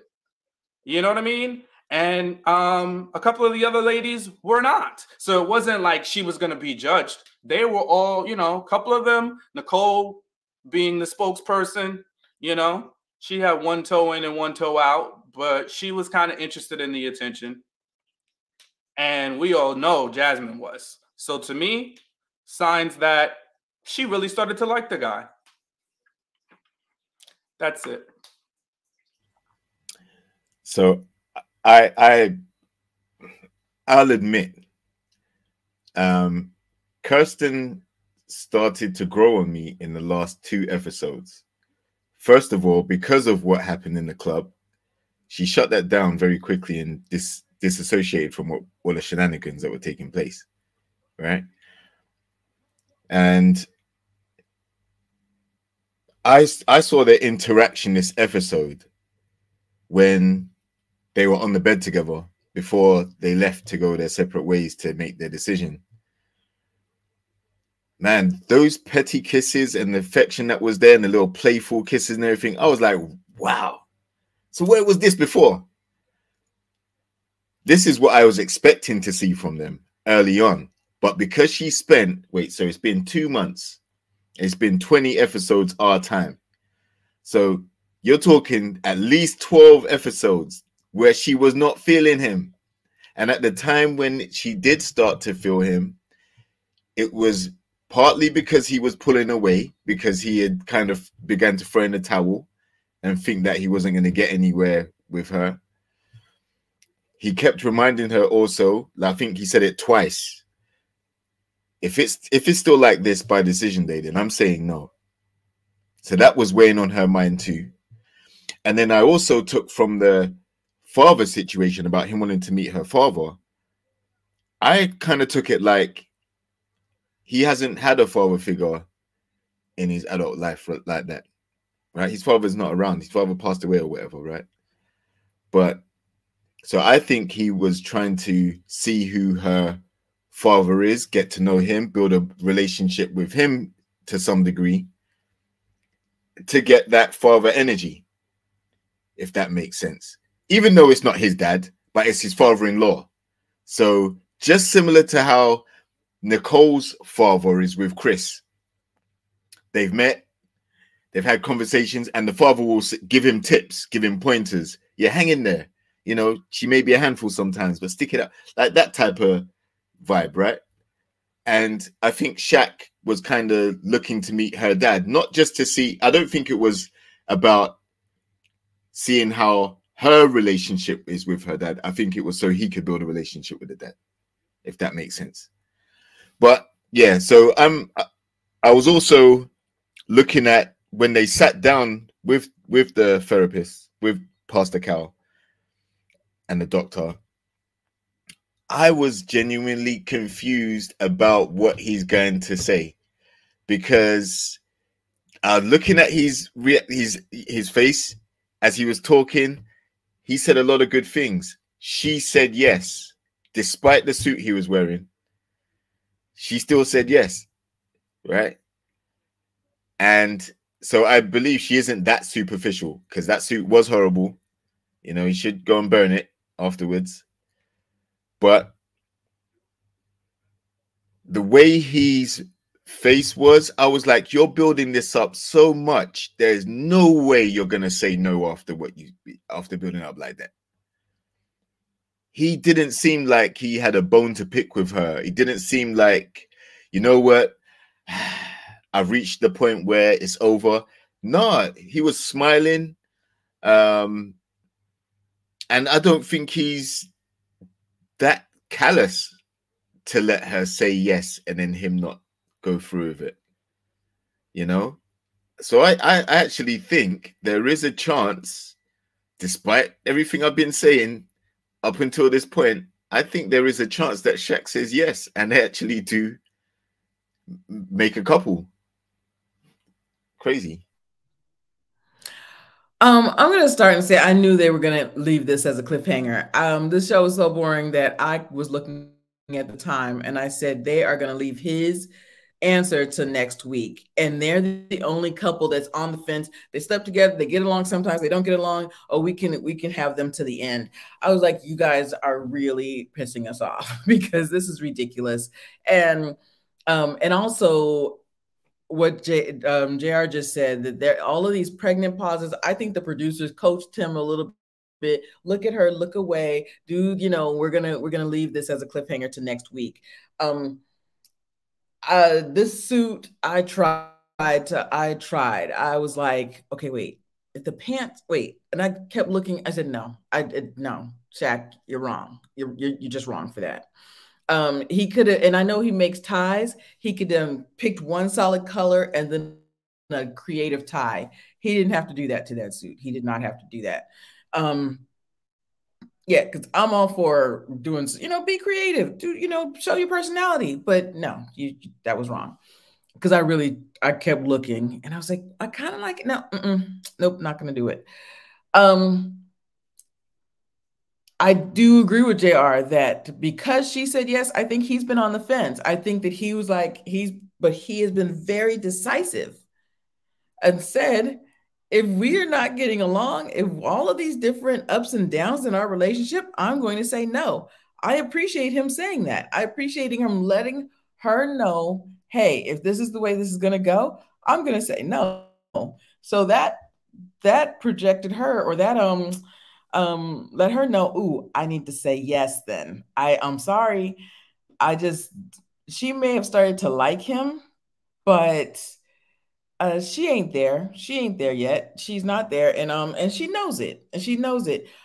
I think she's a big ball of confusion. I'm sorry.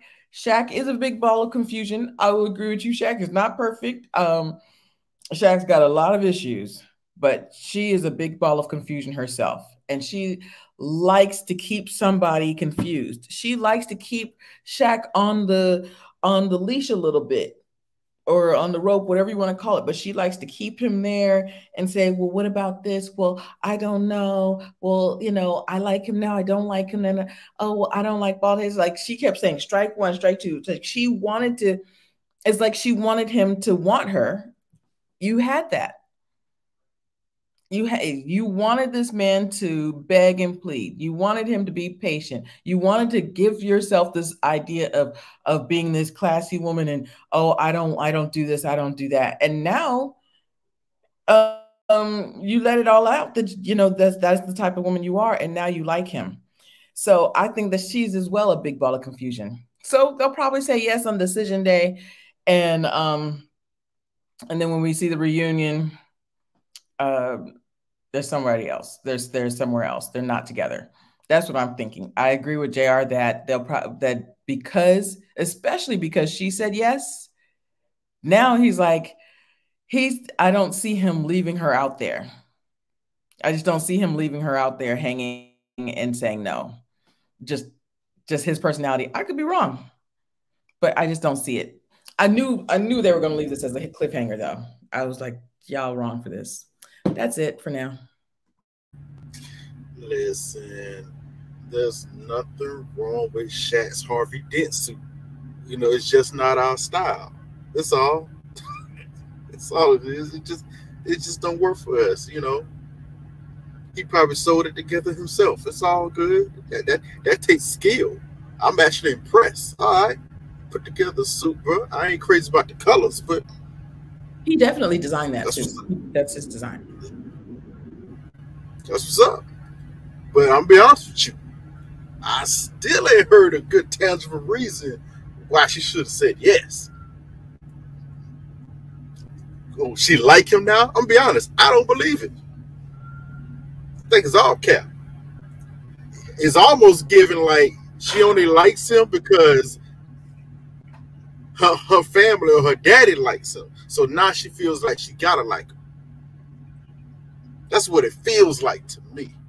She needed permission from everybody else. Because in the beginning, she didn't like him. Her family did. Her cousins have there, oh, girl, he fine, girl, he cool. Yeah. She wasn't feeling him. For like 3-4 weeks, wasn't feeling him. Called this man, basically said he was a man to her. What, we forgot this? Do you respect him as a man? No. What? What? Where you getting the word respect from, Trey? Don't go off on the Treyism. She didn't say respect. She said, do you think he's masculine? We kind of equate those two together. No, I'm sorry, Coach. If I say you're not masculine, what am I telling you? Pastor mode. You just running. Yeah, he just ran clean off. He just ran himself right out the chat. Look, I don't know what I swear y'all have cognitive dissonance. Y'all want to disbelieve that she did not care for this guy so much that you're just gonna create narratives. Oh, so now because her pappy liked him, now she's willing to say yes and ruin the rest of her life for somebody that she don't want because her daddy like him. I mean, come on, people. It's called keeping up appearances, though. You know. Okay. So when does it end? Like, guys, come on. When can we just, you know, it's not about being right. I don't need to be right. I don't need to be wrong. It's just like at a certain point, what are you looking for? What do you need the woman to do in order for you to remotely believe it? Or is it that you just are so entrenched in just, you know, wanting to believe that she does not care for this guy at all, that you just are unwilling to accept the fact that she might not like him? I mean, that she might like him. Like it just can't be. It can't be. No, she's lying. No, she's making this up. Oh no, there's some big check at the end. So now she's waiting for some big check. That's gonna get her closer to her $2.9 million house. Come on, guys. Listen, I'm glad you said it. Yeah, no, I listen, Sean. I gave her kudos. I said in the last few weeks, she's actually won me over a bit. I was surprised she said yes, but also, you know, I'm not sure at this point if the attraction is to the level where I completely believe that she's feeling him like that.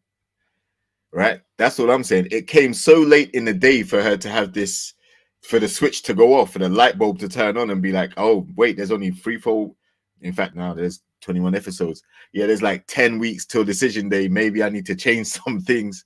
Like, at the end of the day, I'm going to take it for what it is. I think she is attracted to him. Like I said, their little playful stuff that they were doing this episode, I was like, where has this been? Like, this is what I kind of thought you two would have been doing if you were feeling each other. There would have been plenty of that stuff going on, but it just seemed more like friends, more like buddies, more like a Clint and Gina vibe for a long time. So that's why, you know, for a long time, I wasn't convinced. But like I said, in the last couple of episodes, I must admit, Kirsten, I do believe Kirsten has grown in her attraction to him. He's still the same dude that she was like, strike one, he's bored. Strike two, he's younger than me. Strike three, he better begin in the bedroom. That was her 3 strikes from that outset. All 3. How many of them 3 strikes did? We want to think about it. All them 3 strikes was out, and she still said yes. So there was some type of connection. You know and the suit, yeah, and the suit, you know, appearances. Trey, I can't even engage in conversation. No, but the thing is, so all that proved to me is she overcame the aesthetic. She overcame the visual, not being attracted to the visual. She, like, his personality grew on her, right? Yeah, and that's what she was. That's what she's working with right now, right? She said yes based on his personality, not the fact. So we've had conversations, and you and Coach have had conversations many times. If you're not feeling me, don't choose me.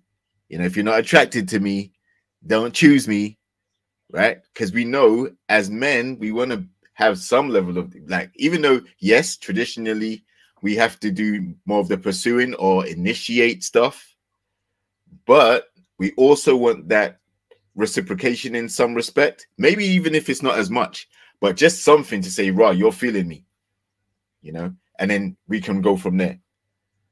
But one of the worst things you can do is be in that relationship dynamic and your partner isn't feeling you and you're feeling them. Like I was saying before you came on, you know, Kirsten is definitely an attractive lady. And for Shaq to have liked her as much as he did initially, and to know he can't touch, he can't joke, he can't be himself around her. She's always trying to critique things for the first few weeks. You know, that must have been hard to wake up every day next to her and have to be hands off and give her the grace and all of that. Even though I respect him for it, I'm just saying it must have been challenging. So by the time he starts to realize, you know, this might not be going anywhere, you know, like he started to check out. And Miss Ione, even if he didn't like her like what you think, he liked her more than she liked him. That's the point. So if we're going to give Shaq smoke, then we also have to realized that the roles were reversed for a long time. She was not feeling him. And she wasn't convincing nobody otherwise. She pointed them out. That's all we're saying. So I concede, Sean. I'll take it. I'll take the first 2 minutes of what you said. And I'll take that as a win is a win. Everything else I can concede to. So I'll just you get no pushback from me. I see we have a beautiful young lady that joined the panel. Hello, Camille. Welcome, Camille. Welcome, Camille. Welcome. What is Hi, everyone. jumping for us, Camille? Okay, so I've been watching the panel all season, and I respect everyone's opinion. I know we're talking about Shaq and Kirsten right now. I must say, I totally, as far as an overall synopsis of the dynamics between Shaq and Kirsten, I totally resonate more so with a lot of Sean's opinions about how that dynamic breaks down. And I have to say too that I just felt like Kirsten got a lot of smoke from the very beginning. She got a lot of smoke about the attraction piece. And that was funny to me because she never out and out came to Shaq and said, "I'm not attracted to you." That was just her initial impression at the altar, but I don't recall her ever going to Shaq and saying, "I'm not attracted to you," like in the way that Aris did Jasmine. He was very blunt and almost rude with it. And I'm just trying to see where the smoke for Kirsten was from the very beginning. But that aside, coming to the end, right? I really do feel like if you look at Kirsten's behavior throughout, she was always affectionate with Shaq. She was always sitting near him. She was always rubbing his head. She was always holding his hand. She was never standoffish in the way that Clint, I can't remember, Gina was with Clint. Gina was very standoffish. She didn't give Clint the opportunity after that conversation in Jamaica about the attraction piece and athleticism and ginger hair and all that. She never gave Clint the time of day. She didn't show any she didn't make any forward movement toward him. Whereas Kirsten, even though she may have her impression of Shaq initially was, I'm not immediately drawn to him, she gave him opportunity, she gave him space. So when we're coming down to the end of this, and she the whole time has been invested in what's been happening, for us to get to the end and then say, well, her response, her choice was not genuine, I just don't get that. I don't get that piece. She never struck me as disingenuous. She struck me as a person who was more reserved and wasn't immediately impressed with Shaq, which, to be honest, as time progressed, I see why she wasn't impressed with him. For a myriad of reasons. Shaq is a very nice guy, but I can tell he's emotionally needy. And that doesn't make a woman feel safe. It doesn't make her feel attractive. It doesn't make her feel comfortable, because she constantly has to be in the place of reassurance and walking on emotional eggshells and that kind of thing. So if I was actually rooting for Kirsten to say no, but I do believe she's developed an attraction to him and she sees some potential there. And she's also made some emotional investments, because she strikes me as the person who kind of lays back in the cut and she does not make rash decisions. She takes her time. So for her to open up with him at the end, I feel like that was very, I feel like it was a bad decision. I feel like she should have said no. I was pleading for her to say no, but I see why she said yes. And I think Shaq actually wants to say no. He might, to save face, say yes, but I think he wants to say no. I have a quick question. So obviously you expressed your disappointment in Kirsten saying yes. Why do you think she said yes? Like, because it isn't the attraction piece, right? And if it is for the personality aspect, is that a legitimate reason to commit to what could potentially be a long-term marriage if it's, if they stay together? I think Kirsten is attracted to him, but I really do feel like guys they really see attraction just from their viewpoint. They don't get how women view attraction. And it's totally different than how men view attraction. And this is just me speaking personally, but a man can be attractive or become attractive to you for a myriad of other things outside your initial physical attraction to him. Whereas I feel like men, if they're not physically attracted to you, it's kind of like a no-go from the beginning. It's like an all-in-one kind of, I assess you, I'm attracted to you or not attracted to you for whatever reasons.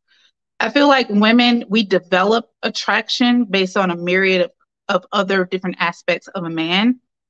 And that can grow over time to where we are genuinely attracted. Now, that is different from actually being repulsed by a person.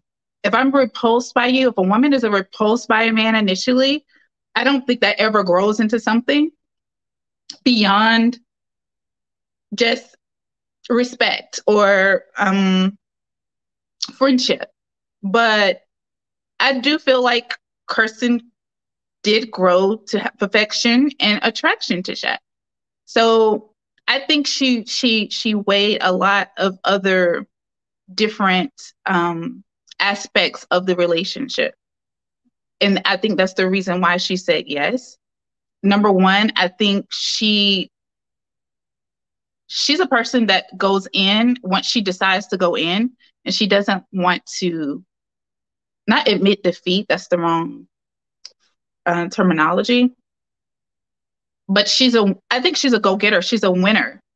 So if she's invested in something, she wants to see it out to the end. And I think she became invested in the relationship. And I think she sees some type of potential there in Shaq and the ability to grow. And I think that's why she said yes. I don't think it was a good decision, but I think that's why she said yes, was because of those factors. So I understand your point. The problem is, and this is a lesson, all right, not to you personally or anything, but when you meet someone, right, be careful how you critique them, because if you're critiquing things that they cannot change, i.e. what she said, he's bald, that's the first strike. Second strike, he's younger than me, right? And you're right, she didn't say that directly to him, and that's kind of even worse, because she said it to her friends and family first, and she said it to the experts, but she didn't say it directly to him. So I think one of the reasons why I was like, Kirsten, that's not how you start this, because you're calling out flaws that he cannot change. And even if you do grow to like him, if those issues that you had are still there, he hasn't grown afro, he ain't grown hair, he's still the same bald guy. Attraction wise, physically wise, he's still him. The age thing, he can't change. So she automatically thought he would be more immature. So I think some things are best kept in your mind as thoughts rather than expressing them, because sometimes they can come back to bite you in that way. And for us men, yes, we do view attraction differently to women. We're supposed to, because we're different. But we also take the physical criticisms differently as well. All right. We are realists, but at the same time, we don't expect the lady that we're with, or we are, you know, Shaq definitely thought he got a great catch when he saw her, and he probably has, you know, but he expressed how he felt about her for quite a while throughout the season. And all she had to comment initially was he had a nice suit. When they were by the lake and he asked her, so what are the things you like about me? We still don't know because she couldn't answer. So, yes, I agree. We see things differently in terms of men and women, the good stuff we go for in relationships. But, you know, just like Gina did with Clint when she said, you're ginger and I don't typically go for gingers. That's exactly what Kirsten did by saying, you know, he has no hair and he's short. Sorry, he's younger than her. You know, it's the same thing. It just wasn't done in such a callous way, but it's like you're putting it out there already, and it's a very difficult hurdle to overcome as a guy because the odds are against us straight away as soon as you make those criticisms. I'm going to go, and then I'm going to let Ludwin go. So I'm going to be really quick, excuse me. Thank you for your thoughts. I agree with you. We as women see attraction very differently, and attraction can grow. I've definitely fallen in love with somebody that I was not immediately attracted to, but he was hilarious. The other personality traits came through, and the attraction grew around that. So men and women do grow in attraction differently. But I remember, and I could be wrong, if someone remembers the exact episode, he didn't say it like Eris said it. They didn't call her a 4 or 5, and he wasn't as crass. And the way he said it, the way she said it might have been different, but she definitely said, I did not want a bald man. She definitely said, I'm not attracted to you like that. She definitely said certain things that let him know my wife does not like me. My wife, and that's why he pulled all the way back, and he's like, how patient am I supposed to be? Yes, she is somebody that wanted him to go. She wanted to go very slow, and she wanted to go, and she is somebody that takes her time. I agree with you on that, but they also have 2 months, and he's like, how patient should I be? How am I supposed to navigate this? She definitely said to him, I'm not attracted to you like that. She definitely said, I did not want a bald man. She criticized the way he talked to her. She criticized different things about his personality. So to him, she's like, she's not attracted to me physically. She's not attracted to me my personality. So where am I supposed to go from here? So those things, that's how she started. And as JR was saying, be careful how you start something, and then you're going to flip the script on me. Excuse me. So that's why we criticize that in the beginning. Yes, she may grow into it. Now, I will agree with you. And this is my last point. I was hoping she would say no too. But now that she has said yes, that means I don't see him saying no. But hey, if he does, great. But I was hoping that she would say no. So that's all I've got to say for now. Thank you. Hey, Ludwin.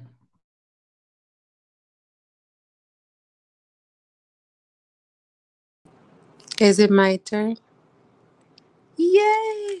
What up, y'all? I ain't seen y'all in 6-7 weeks.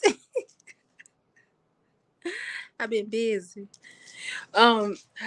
Okay, so we're talking about Shaq and Kirsten.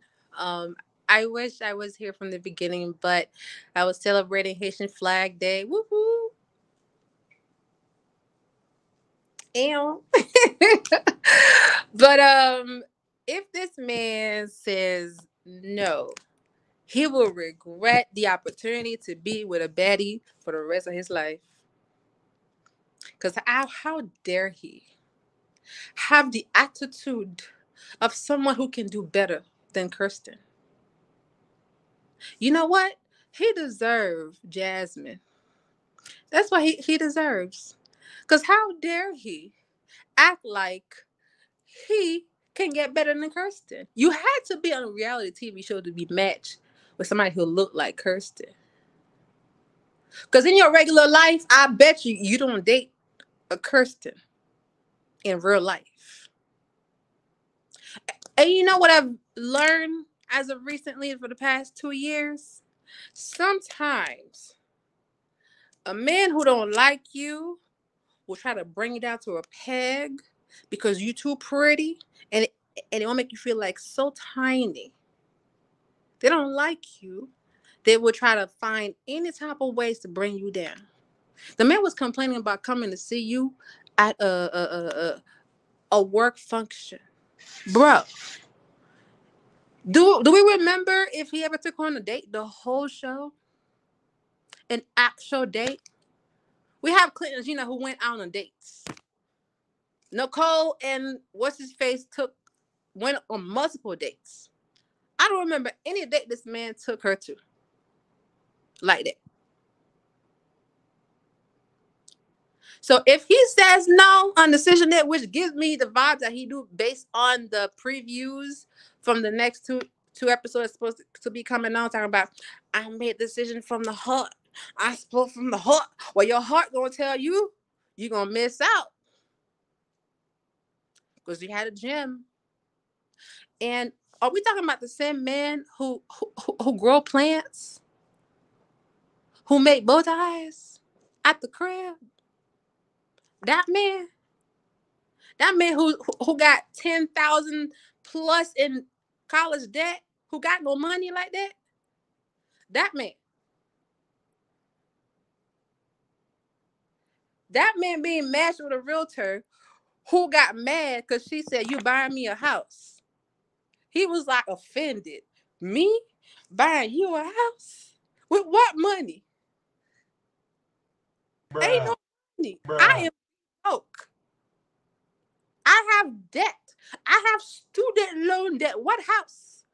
You mean this apartment that I got all these plants? Ain't no babies anytime soon.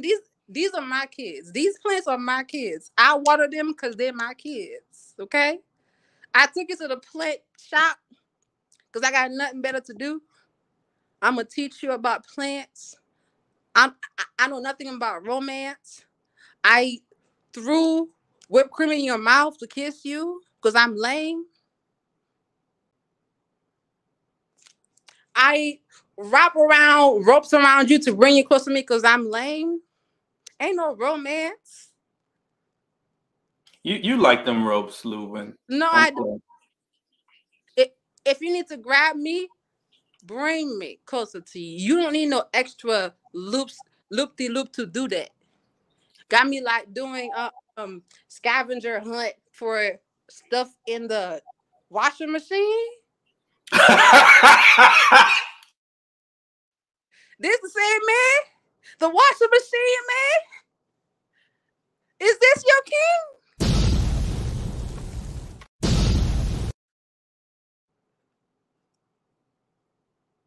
Ropes in the washing machine? This is your king.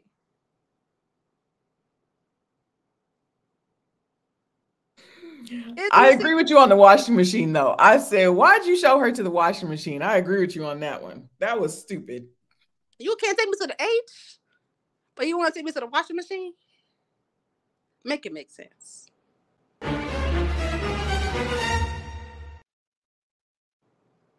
He deserves a Jasmine, real cool, down to earth chick, because he ain't got no money for no Kirsten.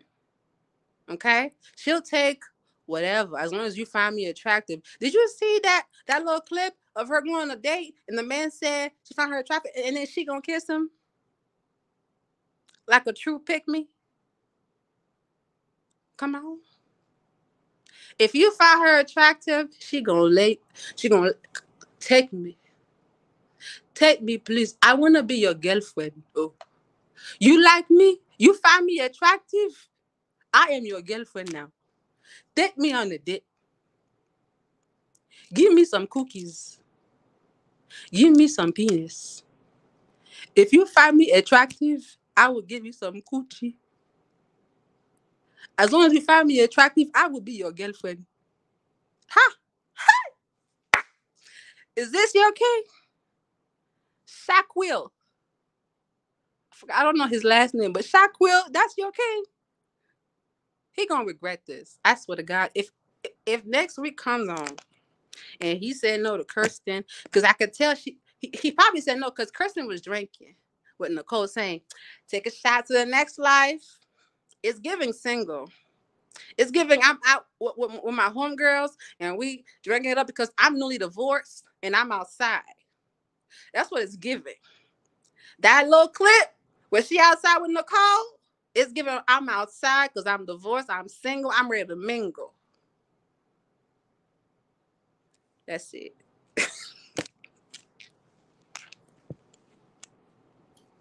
Whew. Listen, you unloaded a full clip. I just wanted to point out, listen, you know, I don't know, like he didn't do a whole lot. I know JR was mentioning that, you know, he really liked her, but I didn't see a whole lot of effort on his end at any point to really woo her. I don't know if you remember, but the camera showed us some footage of him walking through the door, her asking him if he wants some dinner. He's mumbling at her, barely talking to her. Remember when he went on his little business trip?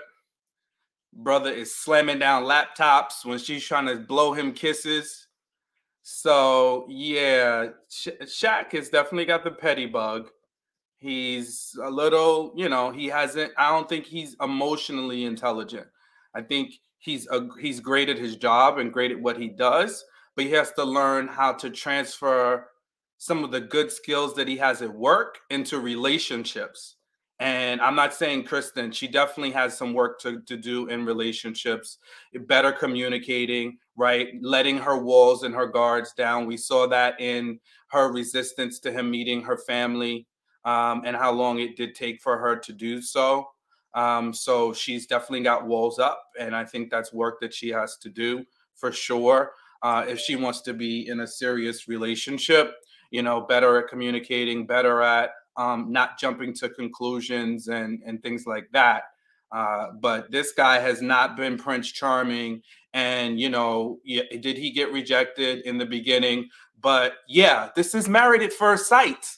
JR, we're not talking about you and me. We're not talking about the traditional dating process and leading up to marriage. This is a show where you meet the person for the first time. And there's been a couple that do not like each other, or there's not attraction on one and on the other.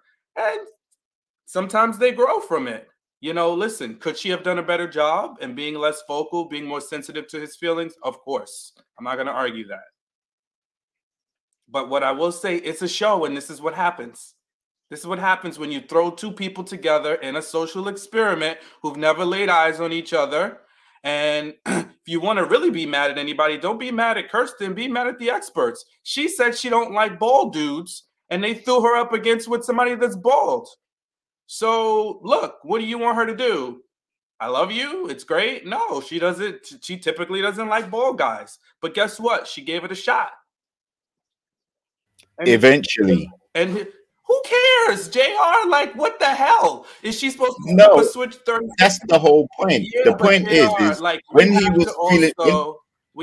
We have to also be realistic, right? If you don't like women that are X, and then they give you exactly what you don't ask for, you're not going to turn a corner in 30 seconds and all of a sudden be like, woohoo, I love whatever is the exact opposite of what I asked for and what my type is. That is not normal. It's not normal for people to do that, right? It's not right. So this is the part that you can't say because she didn't like him that he's justified in acting the way he did. No, you as a man and everybody else in a relationship is responsible for the way that you carry yourself. Now, if you are offended or dislike the fact that she is not attracted, then you can make a choice to say, hey, listen, if you don't like me, if I'm not your type, give me the cue up Fantasia.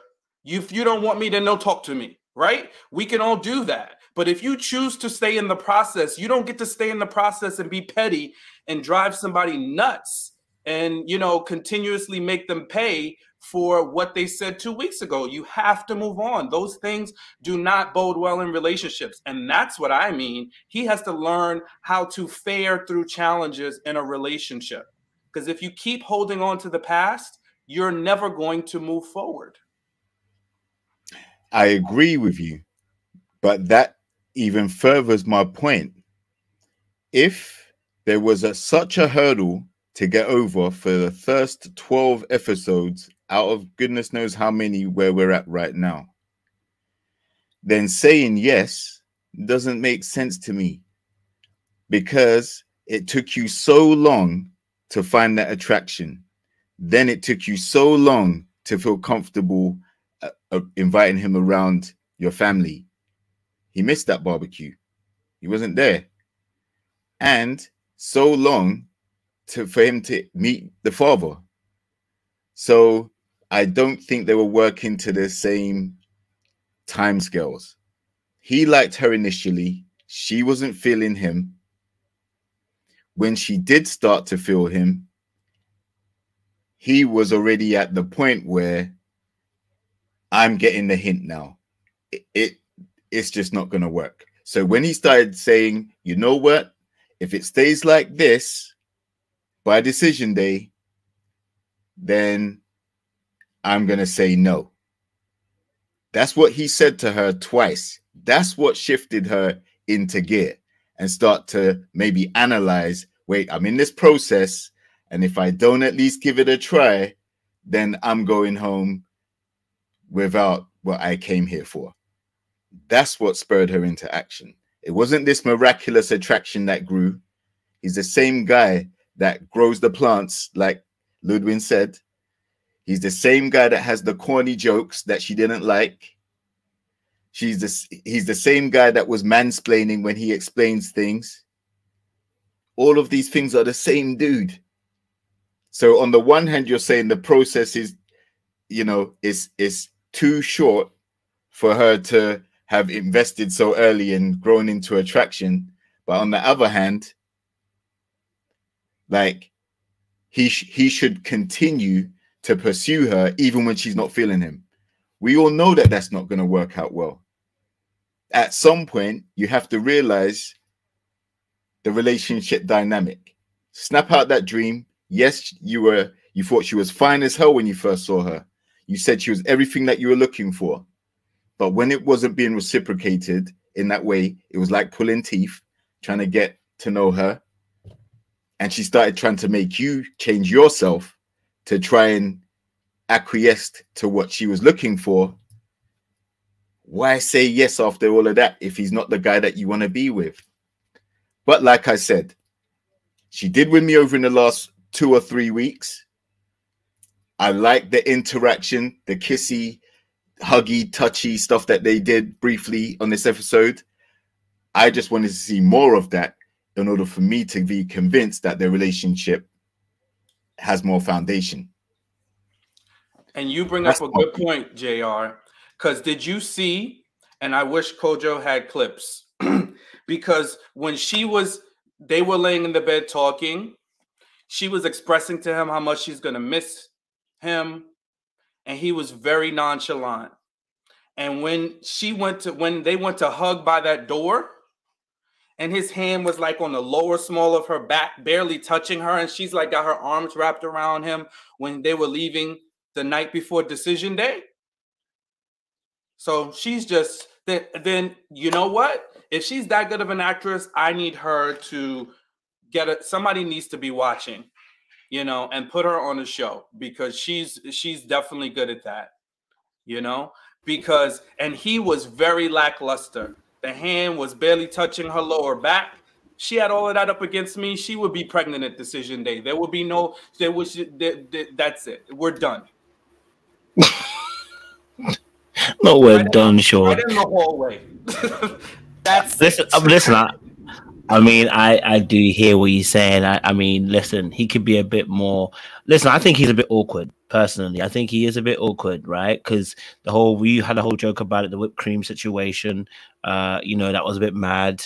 You know, he's just not a smooth operator, okay, when it comes to Kirsten. I think that's just in general. He's not a smooth operator, right?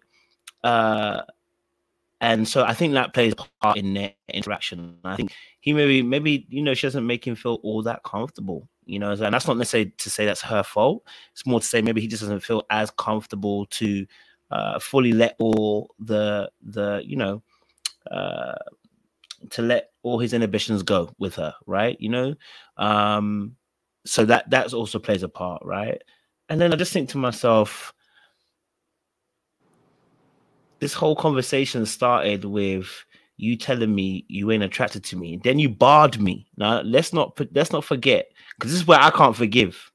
You can't bar me in public in front of everybody saying, you know, I don't find you attractive, and rub my head like I'm the genie in the bottle. You want to rub me the right way. No, you're not going to do that to me, right? So at that point, I'm going to have problems. And then when you come and tell me that you have a problem with my humor, I'm telling you now, I wouldn't have made it 8 weeks. Personally, I wouldn't have made it 8 weeks. I'm gonna get my check though. So I'm gonna do the 8 weeks. I'm gonna get my check, and I'm gonna do the extra 3 or 4 episodes they're telling me I gotta do, and I'm gonna do it. But I'm gonna tell you no one decision day, personally, right? I can't trust anything you say after. I don't care how touchy, how feely. I don't care if you put the pom pom on me after. I will not trust a word you said to me after that, because you've barred me in public.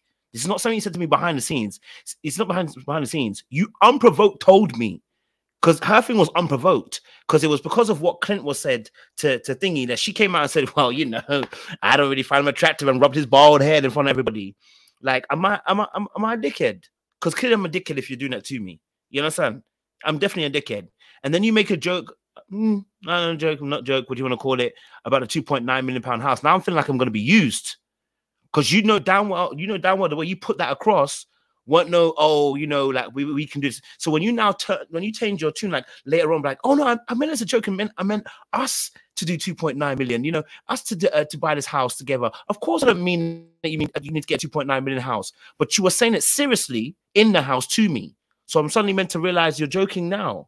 So let's not pretend as if we're gonna suddenly be believing her. I don't care how thick her thighs are and how thick her buns are. I'm not a dickhead for nobody. I'm so sorry. I don't care how fine you are. It makes no difference to me, because I need to trust you if I'm going to marry you and say yes and continue past the 8 weeks. Remember, I'm also on a TV show, so I'm now even thinking, do you want me just for the TV show? I'm now thinking you're just saying yes for the situation because it looks good on you. For me personally, I wouldn't have gone past 8 weeks. There's nothing she could have done. After you rubbed my head and my bar led and said those things, embarrassed me in front of everybody, then did the house thing too, bro, there ain't no comeback after that, right? And we are yet to see her come out and say to come and say something different. Has she said he's fine? I don't remember him saying he's fine. I don't remember her coming out saying he's a good looking. Well, I remember she said he's handsome. I remember her saying he's handsome, which is the code word for nigga, you ugly, but you handsome. We know that. What you know. Don't play with me. Don't play with me. You know, bro. No. Listen, after you've called me ugly, after you said I'm not attracted to me, how do you go from ugly to handsome? Handsome is not a compliment. After you've gone from unattractive to handsome, it's not a compliment. Because I could have been handsome and you might not have been attracted to me. You know that already, right? So if she said that from the beginning, then I would understand what you're saying. But you go from unattractive to handsome, you know exactly what that means. You're still ugly, but to me, you look okay. Okay, you know, to me, you know, I can work with it. Come on now, let's not lie. You know what I'm saying? So I hear it. When she said he's handsome, that was code for perfectly passable. That's what she was saying. She was not saying he's sexy. He went from I'm not attracted to him to he's handsome. He's perfectly passable. Exactly. And what physically changed about his appearance to make that transition from ugly to handsome? Nothing. It's the same brother. And he did not rub his head the sexy way. I know how to rub a bald head, and that was not it. So that's why the smoke's there. When you are initially attracted to someone, that's when you're going to do that. She was not at first. But as all the ladies have told us, you know, hey, you guys can grow an attraction. So maybe as a man, it probably ain't going to happen for me. And we see that very clearly with Aris, right? He said he wasn't attractive from the beginning, and it stayed consistent through the end. He went through a whole lot of leaps and bounds, and nothing ever happened. It didn't change, and he made sure that his decision was what it was, right? For her, she changed, you know? And nobody says she has to find him to be the most endearing person in the world. She does not. You know, look, when you're matched with somebody that you've never seen before, it's an untraditional process. So again, I'm not denying the fact that, look, it's a tough pill to swallow for somebody to tell you that they're not attracted to you. But when you put yourself on a Mafs show, Kojo, you got to be open to the process. You got to be open that that person that sits across from you might not find you attractive. It might be a journey. And some people develop and evolve. Every one of these couples, somebody said they initially weren't attracted to the person. Hell, you know, Chris even got run up and done up because he said that Nicole was thick. They moved on. She moved on. You know, it's like sometimes we gotta build. But he danced around it. Whatever it was, there was some usual type is not someone's unattractive. Huh? Usual type. Usual type is not the same as unattractive. She's thicker than what I normally date. That doesn't mean unattractive. It's preference. That's code for she's a bigger gal than I'm normally with, which means that's not what he usually likes. But that doesn't mean it's a problem. Okay. That doesn't mean it's a problem with attraction. That doesn't mean it's unattractive. Oh, yeah, that doesn't mean that. This means it's preferential. You guys can like use code. You can use code when it's convenient for you. And then when it's not, you want to be very much into semantics. So just let me know which one we gonna roll with.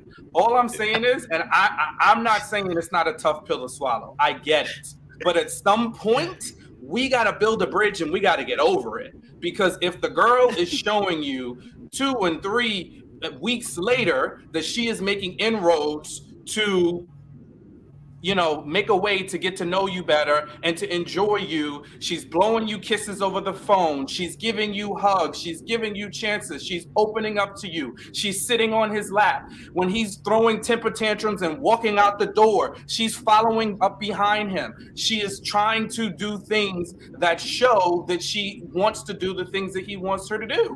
So I just got to say, like, at a certain point, we got to realize, like, she made an effort. Was it enough? Doesn't look that way. What enough for Shaq? So, hey, I get it. But I think she should have said no, and I think he needs to say no because they don't really have a lot of chemistry. There's not a lot of chemistry. And again, I'm going to go back to the suit. We can debate whether it's Gordon Gartrell, Joker, or any other Marvel person that we want to make. But my point was not about the attractiveness of the suit, because I'm talking about all the colors. When somebody wears all those colors and you got half there, half that, that shows somebody that's a little indecisive. You got a lot going on. You got about 5 different colors going on in the color wheel. And that to me shows that he was all over the place and very conflicted. And we saw a lot of that show up in the relationship because we didn't see a whole lot of effort from him towards her either. Thank you, Sean. This kind of proves my reasoning. The same for asking the original question. Can anybody give me a tangible reason why she should say yes? Because it all seems performative to me for her saying yes. You pretty much have agreed they both should say no for a myriad of reasons, but she said yes. Why? No one can still answer that question for me because we all think the same thing. It should have been a no. It should have been a no for the both of them. Because what you said weeks ago, we keep going back and forth about this, but you said this weeks ago, and I agree with you. They have both done the bare minimum to one another when it comes to this relationship. Bare minimum. It hasn't been no extra from neither side. People answered your question in the chat. It says she likes marriage. She likes the idea of being married. You know what I'm saying? I mean, like, after a while of, okay, So we got this song in my culture called AUDIBLE, which means habits, right? Once you start to form a certain habit with certain people, you want to keep them around to keep the same habits going. Not necessarily like you in love with them, but it's the idea of having somebody around. Because after how long it takes 21 days to build a new habit. So it probably got to the point where she got used to the idea of being married. Because when they were out and they met all them guys, she was so off. She's like, I'm married. I got a husband. My husband this. My husband that. Even though he ain't worth a damn, but my husband this. My husband that. You know, she probably liked the idea of being a wife, but she's the wife of the wrong person, right? So I could see that could be the reason that she said yes. However, it's a dumb reason to say yes.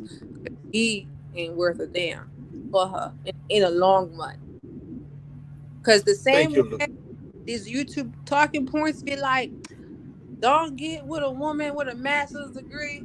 You need to get with somebody who ain't got nothing, because they're thinking about all the debt the woman got that they don't want. And Shaq got a whole lot of debt that nobody should want. He can't afford nothing for the next 15 years. Honestly. He got to pay that master's off. But I don't want to go in on Shaq. I want to talk about the comment Kojo made about calling a man handsome is equivalent to that man being ugly. I don't believe in that. If I call you handsome, I actually find you fine. That means you got the chisel, the face, and you look fine. So I'm gonna call you handsome because that's the right term to call a man that has that masculine face. You're like, damn, that man handsome. But if I say you alright, that means you ugly. It could be a Florida thing. If I say he alright, he cool, he straight, he cool. That means I might not sleep with you, but you still cool for a man. You look like a man, so I'm gonna say you alright. But to call you handsome, I don't believe that's super equivalent to being ugly. I don't believe in that, Kojo. I rebuke that term. Okay. A lot of men are handsome because they actually are good looking. Okay. Yes. If you immediately see them. We're talking about someone who didn't immediately see someone and said they're handsome. That was not her first instinct. If you say it first instinct to say somebody, oh, he's handsome. Yes, we'd agree with you and say, okay, yeah, she thinks he's handsome. Thinks he's good looking. No, when she saw him, she rubbed up his head and said, yeah, I'm unattracted to you. So then to go to handsome after, I'm like, yeah, baby, we know what that means. So we're not talking about the very beginning. We're talking about when you start off that way. I do. This instance specifically is what Kojo meant in the instance of Shaq and Kirsten. Mm-hmm. I agree with you. There are men that are handsome. There are men that are fine. There are men that are okay, but Kirsten saying that at that time, I was like, to me, I said, oh, she's saying perfectly passable. She's like, okay, I'll go with this. That's what she was saying. She wasn't saying baseline. So I think that's the caveat to all of this. No one believed it. Hold on. The moment she said it, we didn't believe it. So I cannot be hot coochie attractive to you. However, you might still be a handsome man. Because she may not like bald men, but he's still a good looking man on his own merit, right? He's not ugly. He's not deformed. He ain't got no ugly nose, he's still a good looking man. However, for me, if you 28, 29 years old and you're already bald head, that's a problem. You way too young to be bald head. You need to be at least 45 to be bald head. Make it big. Like 33. Get Luden out of here. Get Luden out of here. Lag on the play. You wanted that to be on your team. That's what you get, Sean. Oh no! You got sprayed up, bro. Good advocate, Sean. Straight bullets on out. Save How your I client, catch a sir. stray? How I catch a Attorney stray, Delane, my save way? your client, sir. Your client needs saving, bro. You put her on the stand. She's Friends, out I here usually killing catch your a good defense. stray with Seaway, what and type of she's not even here today, and I caught a stray. stress this man has to be under to be losing all his hair? I Ludwig! The Oh. student And debt, you're the still student debt, the studying. Get Luda out of here. Good night. My boy Crest. Okay, he no longer Ludwig. Crest. He is Crest with a K. You know what I'm saying? Ludwig. That man is going through Ludwig. the Listen. change. Ludwig, you said he ain't going to be able to afford nothing for 15 years. Don't you think that's stress? Ludwig. Leave bald heads alone. Ludwig. Bald I heads. don't think you noticed you're kind Matter. of insulting Sean over here. Sean's like, yo, I'm bald. You spraying me. Hold on. Sean's not They 20 get me. years old like Shaq is. You know what I'm saying? What you say he should be bald? Wait a minute. No. You What I'm see, that's what I'm saying- trying to say to you. The handsome don't mean Hold on. jackal when people are saying stuff like this. It don't mean jackal when they say stuff like this. This is how they go and compliment you. Ludwig. Like, yeah, well, you know, you handsome, but you know what? You Right? know how- You don't you know how but you some have- guys but you Spray got a bald Sean head. up and you Tell me Hold on. you had the white Babancourt, and I can just totally forgive you because you were celebrating for Haitian Flag Day. Because other than that, you now you just age shamed me. You know, it's like I'm just getting gut punched. I don't have nothing left. So I should be bald because you're saying I'm old as hell? No, Like, no. what's What happened was You see? it's a normal progression to lose hair as you grow, right? So if I do see someone in their late 40s, early 50s, if they went bald head, then that's fine, because I do see like receding So line. I'm late 40s. You Sure, did- let your defense rest. What I'm saying is, it's normal if I see average men in the late 40s to 50s getting, going the bald way and then doing a nice little beard cut. It's sexy. But to be 28 years old, 29 years old, and already balding, what you got going on, fam? You ain't got no kids yet. You know what I'm So saying? how am I gonna believe you when you add then? Oh, but I think he's handsome. I'm gonna call cap on all the stuff you just told, because the real truth is what you just said right there. That's what I'm trying to say to you. You and Kirsten are like this. You are like that, because that's how she feels about bald heads. You know what I'm saying? So the reality is, if you now come and tell me I'm handsome, what you really saying is, Negro, you ugly, you passable, and I can make do. I can just about make do. You know what I'm saying? That's what Kirsten's saying, and that's what I'm trying to say to you. Like, as for me, I can't do it because I know it was capped from the beginning. So I'm saying that, look, I'm not saying that women can't grow in their attractions. I'm with it. I think women can grow in their attractions, right? But this is why we're this generation at the moment, at this time and point in time. Once you get what you want, this is how we start having issues. Okay. But no, in reality with Kirsten, I mean, listen, I don't think she's actually necessarily a bad person. I'm just saying that from the very beginning, the way she had started off the whole piece was disrespectful. And the disrespect kind of continued in the course of the relationship. And I'm saying that if that is the case, how do you expect me to trust what you're saying? So when we were saying, obviously, flipping it to handsome, I'm like, well, if you call me that from the very beginning, like you said, two truths could be existing, right? So why didn't she start off the conversation by saying he's handsome? Why didn't she start the conversation about, hey, I don't like bald heads, but I still think he's handsome? Why was it the first thing, her thing was, like, he's got a bald head, and y'all know I don't like bald heads, and he's unattractive to me? Like, so what do you want me to do about that? You know what I'm saying? So now you want me to believe that you flipped it? No, because you could have still said handsome and said that I got a bald head, I don't do bald heads. But you didn't. To shame you, Kojo? You can shame me, but I'm saying at the end of the day, that's what I'm saying to you. I personally, if you don't feel me from the beginning, it's okay. Don't feel me. It's okay. I don't, you know what I mean? You don't have to do too much. You know what I mean? Yeah, you don't have to do too much. Just don't force yourself to be in a situation you don't necessarily want to be in. And I think she was comfortable. I think here's the reality. I think will happen. Right? Here's the thing. Kirsten's a fine ass babe. She can get bare man all she wants, right? Reality is, I think she can get him. I think she doesn't keep him very well, right?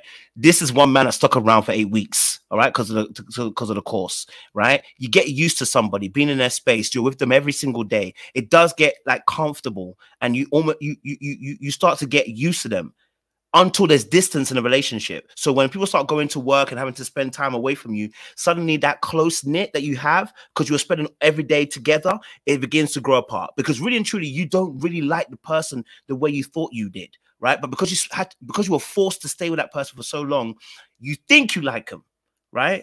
I just don't see it. I'll be honest with you. I'm not saying that she didn't get a little bit more closer to him, a bit more touchy-feely. I saw that. I'm just saying that for me personally, after the disrespects, even if he did like me, it's a disrespect that's going to take me out. I can't do it. The disrespect, I can't do it personally. And I think there's more coming.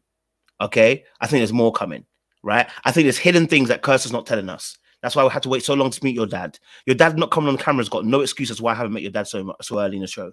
Your dad could have met me off camera like he did later on in the show. Something isn't quite right. Something isn't quite right in the milk. And no matter buttocks, no amount of thighs, no matter how fine she is, no matter how much melanin she had, Carrie is going to make me look at her and go, let me just ignore the red flags that I saw.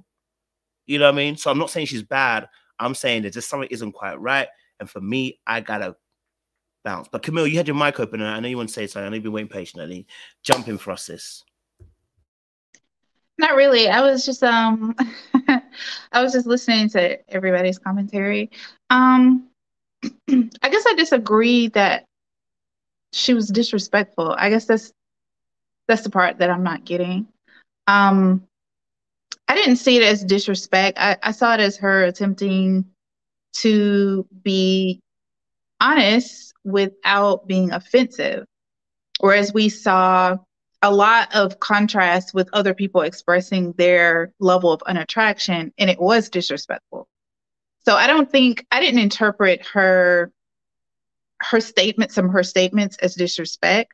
I interpret it as her trying to be honest, not be a liar, and not pretend, while at the same time letting him know I'm still open, even though I'm not necessarily initially drawn to you. I'm not going to lie to you and pretend, but I'm also letting you know I'm leaving the door open for something to grow between us. So I didn't see her comments in the beginning as disrespect. I do agree with Lou. I'm not sure how to pronounce her name, but I agree with her when she was saying that there's a level of comfort that's been established there because there's not a lot of depth between them. And I think because neither one of them know how to really go deep emotionally, there's a level of comfort she's willing to accept, to have the stability of being married and having the ring. And I don't think it's because her feelings are disingenuous. I think it's because she hasn't been able to dive deeper into her true feelings. Because what I see is really Shaquille wanting like a beautiful emotional support animal. You know, everything's been about his needs from the very beginning. He hasn't really expressed how he wants to serve the marriage. He never expressed how he really wanted to serve his wife. It's always been about the support he needs, how he needs somebody to come and watch him do his job so he can feel of value in the relationship.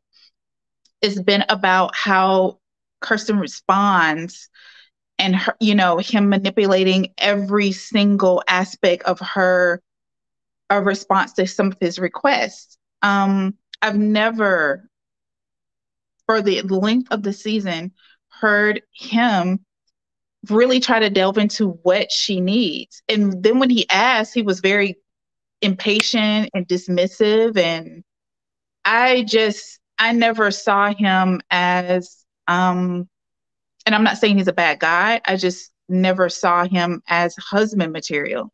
And I think for Kirsten, because she hasn't delved deeper into her emotional spaces, she doesn't realize that a lot of her, or she doesn't trust her initial unattraction is really based on energy. And bald head, I mean, you can say you have to me, bald head is a preference. It doesn't make a man ugly if he has a bald head, and I don't like bald heads, or I don't go for bald heads. It doesn't turn his face into a dragon's face. It's just like he doesn't have dreads. Maybe I like dreads and he has a bald head. That doesn't make him ugly.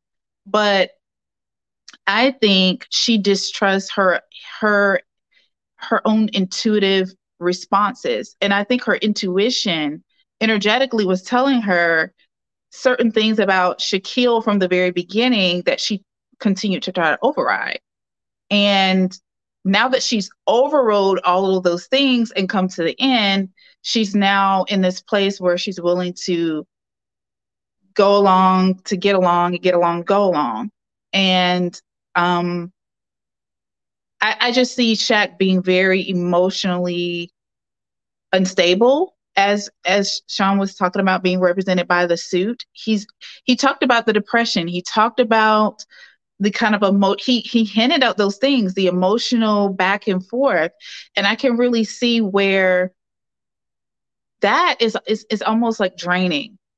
And I can even see it in Kirsten's face. Like, she was like, I saw how it affected him, and I was deeply, I didn't want to let him down. And it's become all about him and his emotional needs. I really feel like it's more than what's being shown on the show. Behind the scenes, if we could really get more behind the scenes, I could really see how some of his emotional moves are very draining and very almost like a succubus, an energetic succubus.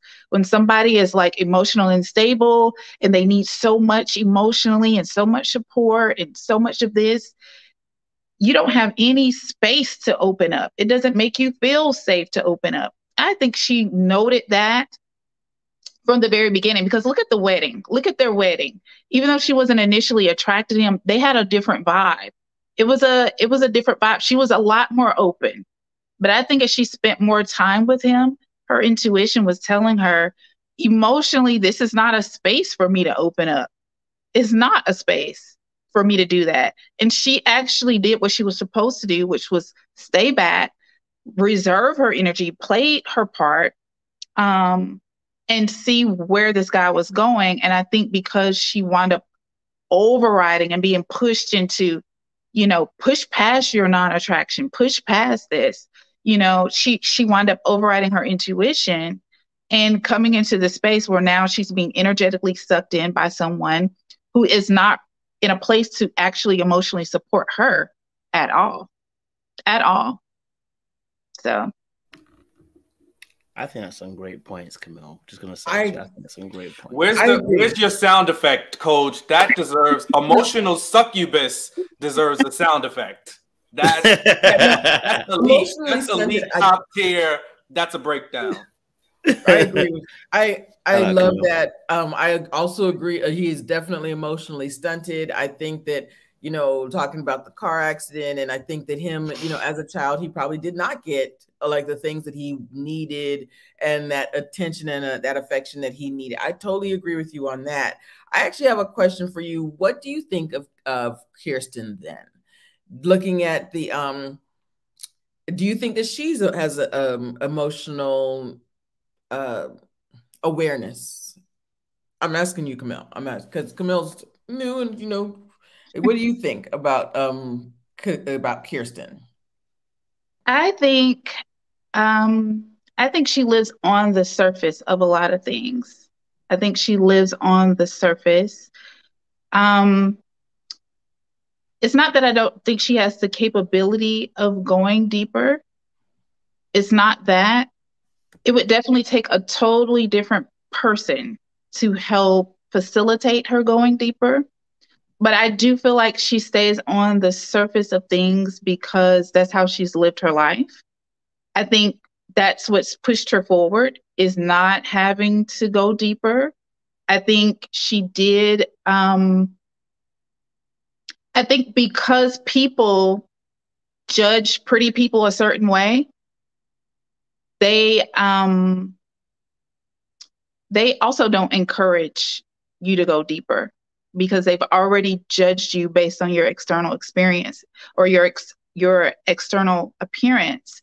And they they almost project onto you.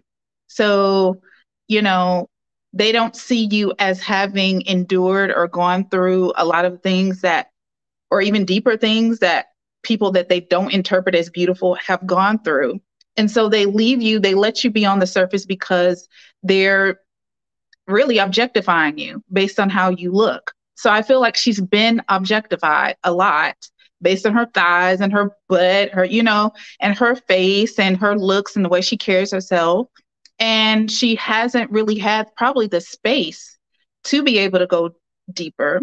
And so she's relied a lot on just staying on the surface of things, not only to be successful at what she does, but also to navigate relationships. I think she's been seen in a way that maybe her value hasn't been magnified beyond her looks or beyond what men think of her when they first see her. So she's safe being there. And I think even with Shaq, I think she wanted to open up a little bit. I remember they had this little spa day, and a lot of people interpret it as her as like being really closed. But when a person is like that, you really have to allow a lot more space and create this atmosphere where they feel comfortable going deeper. And I feel like because Shaq saw her, I'm attracted to you. I see what I want. I want you to open up right now. And she didn't in the way that he wanted her to. And he became very impatient with her. And I feel like then it kind of put them back at square one. Every time they were kind of making progress, the way I saw Shaq responding because of the emotional space he's in, he didn't leave that open for her at all. So, yeah, I think Kirsten is actually I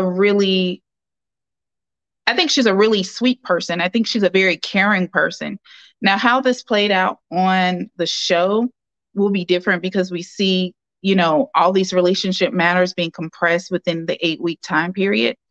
But I actually think with therapy, there's a lot more to her and a lot more that she'll be able to offer just from her standpoint as a woman standing within herself.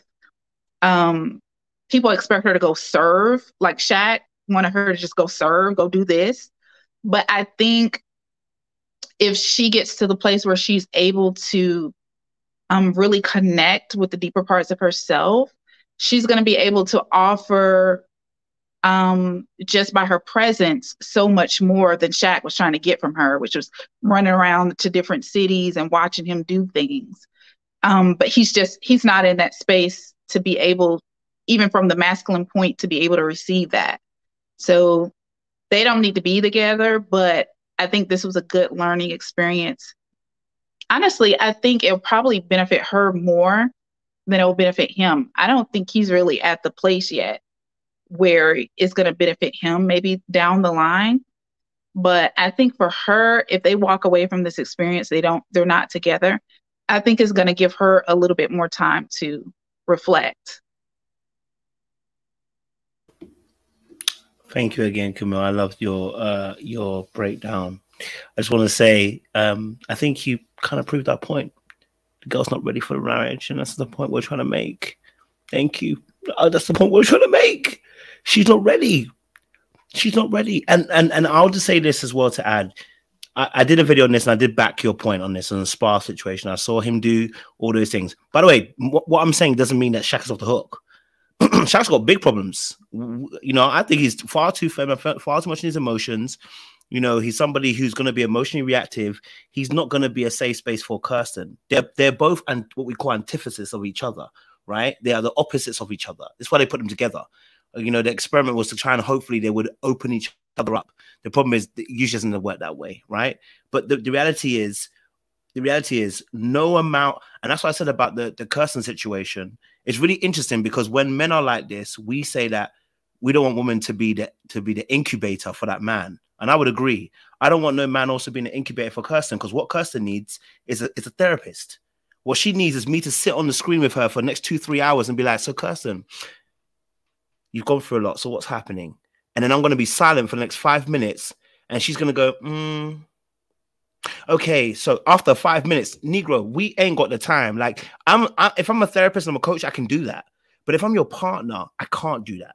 You know what I mean? So, you know, oh, my laptop's going to go off.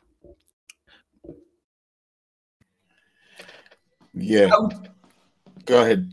And Trey's got a point too. Trey's got a statement. I was going to say, I actually agree with you, Camille, that she's not, she takes a long time to get to that space where she can open up, and you have to let her have that space. I think even Coach O said a couple of weeks in that he kind of stepped in and she was trying to answer the question, but it took her so long to get to that it seemed like he was stepping on her words, and he interrupted her, and she needs time to marinate to answer the question. So yeah, I agree with you.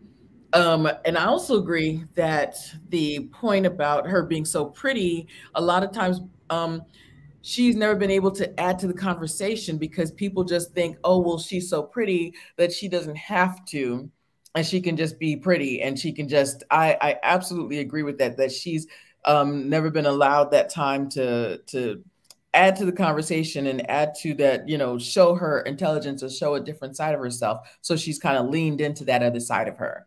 So I agree with you on that. But because of that, this was a totally wrong matchup for them two. And they're in two totally different spaces. I forgot my other point, but I've talked enough. Go ahead. Trey.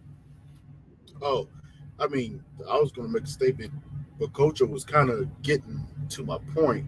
I was going to ask, like, can we just agree that at times Shaq did show himself to be an emotional leech, and there were times where Kirsten showed herself to be an emotional brick,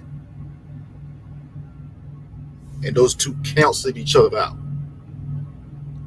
That was my point. Yes, absolutely, I agree. All this back and forth, you know, it really got to the point we was trying to, people felt like we was giving smoke to one, smoke to the other. I'm like, no, they canceled each other out. To what Sean was saying weeks ago, they both was given the bare minimum. You know, we're just going over finding points of who more wrong or right. Really didn't matter. They both just canceled each other out. The only thing that confused me out of this whole situation was when we saw this episode last night, and she said, yes. Yes, exactly. Why? Where did that come from? I still ain't got the answer. Why?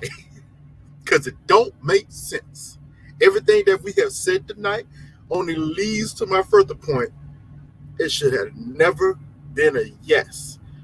So in my mind, for you to say yes, it only pushes the idea, you know what, you've just been performative this whole time, because it's been obvious that you cared about how you looked on camera. I saw that from the get-go.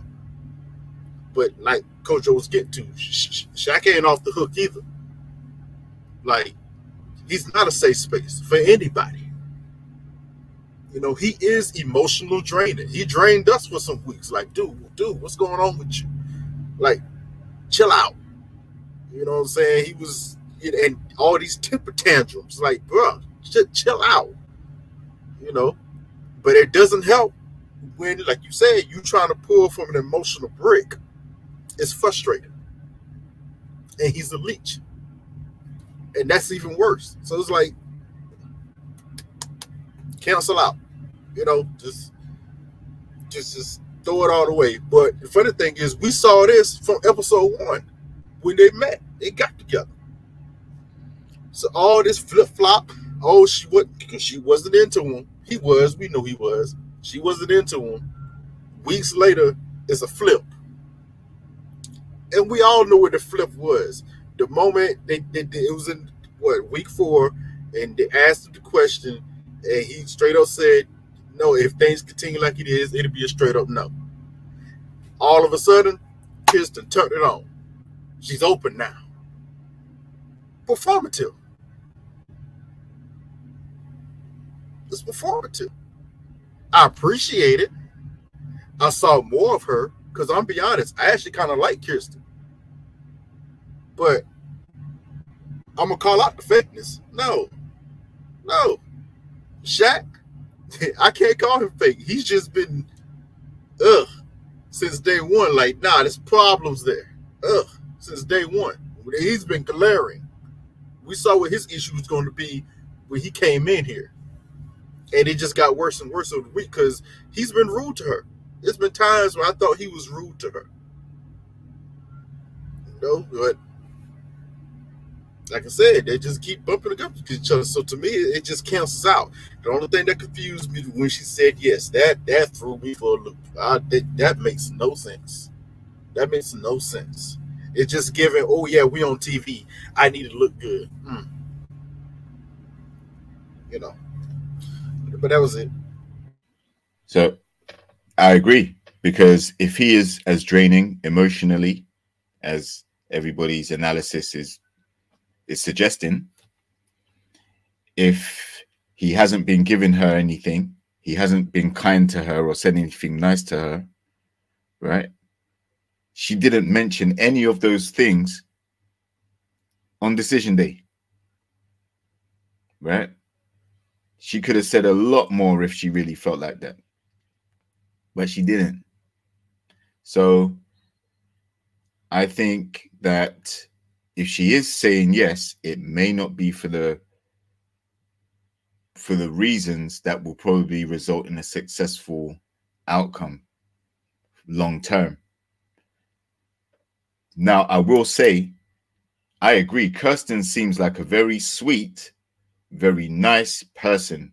She doesn't strike me as malicious, cold, calculating, vengeful, crazy, toxic. None of those things can be said about her from what we've seen. That's Gina. Sorry. That's Gina, exactly. But I would say Kirsten is sweet to the point where she may be a little aloof or not as self-aware, right? So when she does make these statements about her preferences, everybody has preferences. That's fine. But when you vocalize that to the point where you're emphasizing how much of a disappointment it is to see somebody that has what you're not looking for, then that's what seems fishy to me. It's like, okay, so he still has the same things that you found a problem with. Okay, you grew to like other areas, but there are also many other areas along the journey that you didn't like. Sense of humor, the plants, etc. We spoke about it extensively. So I agree. The thing that confused me about that, because I thought she would have said no. But the fact that she said yes, now I'm thinking, goodness, like what's Shaq gonna do? I'm really curious, because if he says yes, I think, judging by the last few weeks, it might be worth a try. If he says no, after building up to, the way he was speaking before the show ended, I was like, he's actually going to say yes. Like, he actually is going to say yes. And, I've been saying about this couple, it just seems like attraction was the bugaboo for them, and then it just spiraled into a few other things. But I haven't seen enough for me to say, I'm fully convinced by them staying together. I haven't seen that at all. I just want to go back to real quick what Camille was saying about Kirsten. I noticed it from the beginning when we went to their different apartments. There's nothing on the walls. There's nothing to show her personality. I feel like for years, Kirsten has not had to, be herself, or nobody's given her the space to show who she is. And then she lands herself in this relationship where a guy wants her to be emotional and be that be my emotional pillow and wants her to do all of these things. And she's like, I don't even know who I am yet. You understand what I'm saying? So I feel like she doesn't know who she is. And now she's in a relationship where this man wants her to see what I'm about and come to my my work and like be my that sugar baby on my arm and do all of these things. And she's like, that's not, I can't even figure out who I am yet. So you want me to do be that person for you. And that's really hard for her. I think that she needs to really, we've talked about therapy, but you could tell, and we talk about, oh yeah, that closet, but just that house really shows a lot about who she is or who she isn't yet. And you land in a relationship of this guy that wants you to do all of these things and be all of this, be this person. And I don't think that she knows who she is yet. And she's never had the space to speak up and figure that out. Or she's landed on pretty and may not have been on her, of her own making. You know, she got her real estate license, done her own thing, but people have kind of objectified her for years. So she's landed in that. That's it.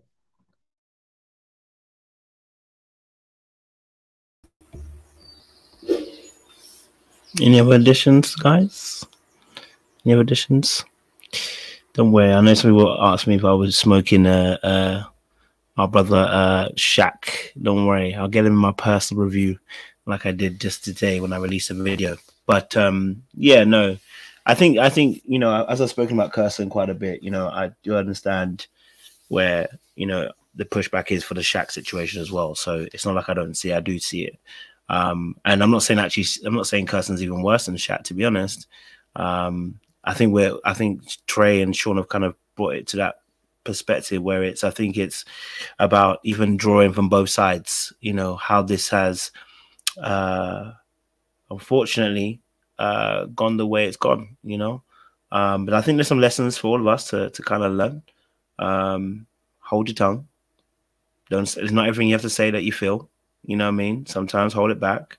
You wait for the right time, you know, because some things when it's said can't be undone, can't be taken back, can't be unheard, can't be unseen, you know, as well. So I think from both ends there's things that can be learned. You know, Shaq can learn how to be a better with emotion regulation. I think that's why he needed so much from her. I said it already before. I think he's a bit wounded. We haven't really even addressed the fact that there's no father figure there and how that's impacted him. You know what I mean? Like, that's why he wanted to meet her dad so much, because he wanted a father figure from her side, right? So that's also an aspect that's going to play into relationship. How does he interpret being a man and that role as well? You know, that's also an aspect as well, because the reason why she triggered also too is because like he doesn't carry the traditional masculine presence all the time as well, right? So that doesn't mean he can't be emotional. That doesn't mean, we've said it, me and Sean said it several times, does not mean he can't cry, does not mean those things at all. What it does mean is, how do you show up? And actually Kirsten actually kind of gave him a blueprint, which he couldn't follow. The blueprint was very simple: carry some motherfucking boxes into the house, carry the shopping into the house, take the bin out, take the bin outside. It's the very traditional aspects that she needed from him. And that's not to say they didn't do any of those, but it's to say that those are the kind of things she's requesting from you that are gonna make her feel some type of way. Okay, all right. And next time you spray whipped cream in someone's mouth, don't force it down her throat. Okay, be gentle, you know, have a bit of suave about you. You know, Brother Trey gave us the sound effect last night. It says a you know, you were moving like, you know, it was, you know, the radio, there was radio interference. You know what I mean? Like, we need a little bit of you to work on that. You know what I'm saying? It was, you know, so that's, Shaq does need to work on those things. And, you know, he is a very emotional, I don't want to say emotional because I think that's the wrong word, but he's somebody who's presents emotional on sleeve. And that's a problem, you know? Because that doesn't make her feel safe. So he has to find a way of also being able to contain and present himself in a more masculine presence as well with that. And I do think there are wounds there. So there's going to be more requests of her to be implementing the emotional needs from him for his side as well, right? While she's starving on her side as well. So, you know, that's why I said I wanted the experts to be involved. This could have been saved. I can't lie to you. This could actually have been saved. It could have been saved, right? If the experts got involved, they could have pointed out these things instead of asking whether you think he's masculine and then not doing anything with it. Like, you know what I mean? It kind of, yeah, exploded on them. But hey, Sha, we have reached our 3 hour and gone past the minute. What do you want to say, Shawnee? Because you know you get to say anyway, because you're the deacon anyway. You get to have the last word, so you can combine it in your benediction, sir. No, just a lot, because I mean there might be something that you can add to that, because I don't think it could be saved, because I think just as though there's still something that like he would have to be something other than he is. I think you know, I think they exhibit a couple that kind of worked through their challenges to a certain extent, but I think for them to have long-term success, it could have been saved for them to both be at a resounding yes at decision day. I agree, right? Because maybe he could have taken some of the feedback and made some changes, but I think long-term, he is who he is, and he might need to find a more masculine woman that likes him and doesn't have a problem, you know, like just a non-traditional modern woman that is not into the gender roles, doesn't really care about, you know, how you present or not, and, you know, is cool with that. And if you love her, she loves you. And as long as you guys can work together on a partnership, you know, maybe like a Gabrielle Union type, just, you know,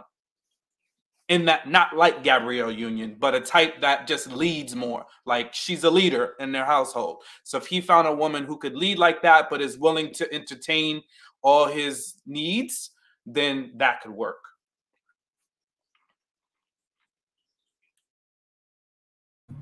Now, what does she need to change? Because we heard what he needs to change.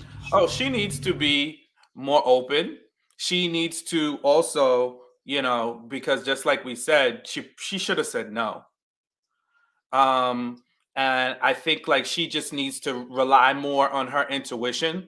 I think that she has some deep-seated daddy issues that she masked by elevating her dad to a point where, from what we've seen, no disrespect to her father, I don't think he should have been elevated, because he didn't really show up for her in the way that she needed him to show up.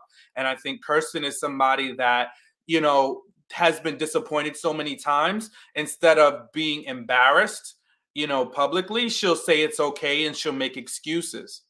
And I think she's also done some of those same things for Shaq, right? Which is why she accepts the things that he did eventually. But she had those doubts, but didn't trust her gut, right? And that's because she's never really had the full support of her dad. So I think she does need to heal from that and just be honest, right? And it's not like you got to beat your dad up or bash him, but just be honest about the situation and understand the impact that it's had on you and how to make better and do better in terms of choices.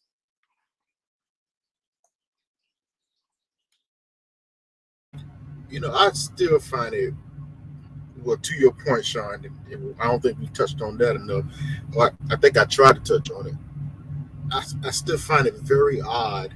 She's been very to me, she's still, even though she looks like she's trying to be open, it still came off as very standoffish towards Shaq until she finally took him to meet his father. It seemed like it went well. The father seemed to like him, talking about, hey, he told me to come back over for beers and stuff. Now all of a sudden, that's when I noticed her gun-ho on it. That's when the true openness came up. I'm like, this is then what was the big issue of holding off for him to meet him? Like Coach said earlier, you could have did this weeks ago. What was the holdup?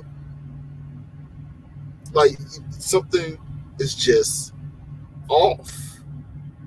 It's always been a little off with Kirsten to me, and the way she moves and how she does things, it's just been off. You know, but they both got issues, so it's a toss-up. You know, it just so happened these two people with their particular personalities put together and it showed deficiencies in each other for all of us to see. That's really what has happened here. Because on the surface, they're both decent people. We're not saying they're horrible, bad, or anything. They're not. But how their personalities are, you put them together, it just made them bump heads, and we start seeing certain things, you know, certain sides of you are going to come out when you're around certain people. That's just life for all of us. You know, a person might come across and rub Sean the wrong way. We see a whole nother side of Sean we ain't never seen before. Like, whoa, I ain't never knew Sean was like that. Well, a person came through and, you know, it affected them, and now we see another side of Sean. It can happen to any of us. We just happen to see it live with them. Like, okay, yeah, this is not good. This is just not gonna work. You know.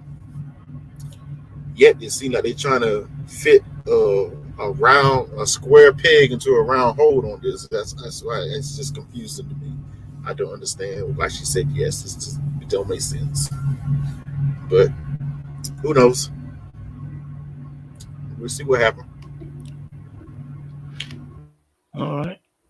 Sean, do what you do best, beat. Oh, you got it. So listen, folks, we're almost at the home stretch, you know, and we are back at this, but we appreciate you hanging in here, and we are 3 couples down. So we got 3 couples down, you know, Aris and Jasmine, that we are free of them, and they are free of us, and they are free of each other. So hopefully they will go their separate ways. Jasmine can ride off in her 740 and go find somebody that wants her, because unfortunately, you know, Aris ain't it. And I really don't think these two should even be friends. I think, you know, this is to me, I see this as, I don't want to see them no more. Just go off and, you know, go find your person. And this is another clear example. Age is just a number, you know. Our girl Aaliyah told us age is just a number. And I think sometimes age doesn't mean maturity. Age doesn't mean being relationship ready. So make sure that you inspect, make sure that you vet, make sure that you are with somebody that has relationship maturity, emotional intelligence, and care. And, you know, for the ladies, please don't be so open and willing and accepting of just any old thing that a man may give you. Because that can be to your demise, because we can smell it. So, you know, thankfully, Aris didn't, you know, take her all the way out. We appreciate him for that. But, you know, Jasmine too needs to have some work to do. Kirsten, Nicole, we knew these two were going to say yes. Now, are they going to make it? I don't know. You know, I wish them well. They've said yes. Now they're together forever. But decisions need to be made. Where are we going to reside? How are we going to live our lives out together? Those are big concerns. And I think Nicole was right to want those questions answered. So hopefully we get some answers. Are they going to cohabitate? If they're not cohabitating, the clock's ticking. Clinton, Gina, biggest disappointment of the season. And it looks like they're going to be tussling over the dog. They're going to be tussling over the dog, good people. So let's see what happens, because it looks like Clint's like, I want Hank, because I've been taking care of Hank for these 8 weeks. And now me and Hank had a bond. I mean, listen, Hank was following Clint right to the door. So we talk about animals, and some like animals and some don't, but animals have a keen sensibilities. And I think Gina unfortunately missed the mark, you know. Those, you know, most of us here on this good channel and watchers are believers. And our good Lord and Savior Jesus Christ was dismissed because he came riding in on a donkey. Please don't miss your blessing because it didn't come just the way you think it should come. Sometimes your blessing comes the way that it should come. So that's my lesson when it comes to Clint and Gina. Shaq and Kirsten, I think we have beaten the horse to its end. So, you know, I'm going to wish them well. Let's wait to see what Shaq says next week. Hopefully it's a no, so we can be free of them and free of the debate. Back to you, Coach. Listen, we've been back with a bang. The boys and the ladies, the men and the women, I should even say, together for another enthralling conversation. Listen, TV1 has brought out The One, so that's my next show to review. Okay, Kurt Franklin brought a new date in the show. We gonna review it. I think it played on tonight, 9 p.m. So I'm gonna try and watch it tomorrow, and do a review for you guys as well. So maybe we can even do some stuff on a Saturday or a Sunday and do some panels on that. But yeah, listen, thank you guys for joining. I hope you had some fun. Ludwig came in with the assist and the dunk. We had Camille also come in with some great insight as well. Shout out to Crystal as well, holding it down as always. JR and Trey, thank you for triple teaming Sean to make sure he knows that, you know what, Kirsten, no matter how much bunda she has, all right, it don't matter, we're not blind. Okay, so I appreciate you, but I appreciate Sean even more for coming through, Sean, and holding it down as always. Deacon is always requested, and his end sermons are a powerful thing. So audience, thank you for joining us. We'll be back again, I believe sometime. I think Sunday. Am I here? Yeah, Sunday. I think I'm here. I should be back in time from London. So yeah, I'm back Sunday. He needs to get his men's panel back on now, so we're going to be back in all systems are going to be go again. So listen, audience, we appreciate you. Stay locked, stay loaded, and we'll see you again very, very soon. And don't do anything I wouldn't do, baby. Okay, we appreciate you. Stay locked, stay loaded.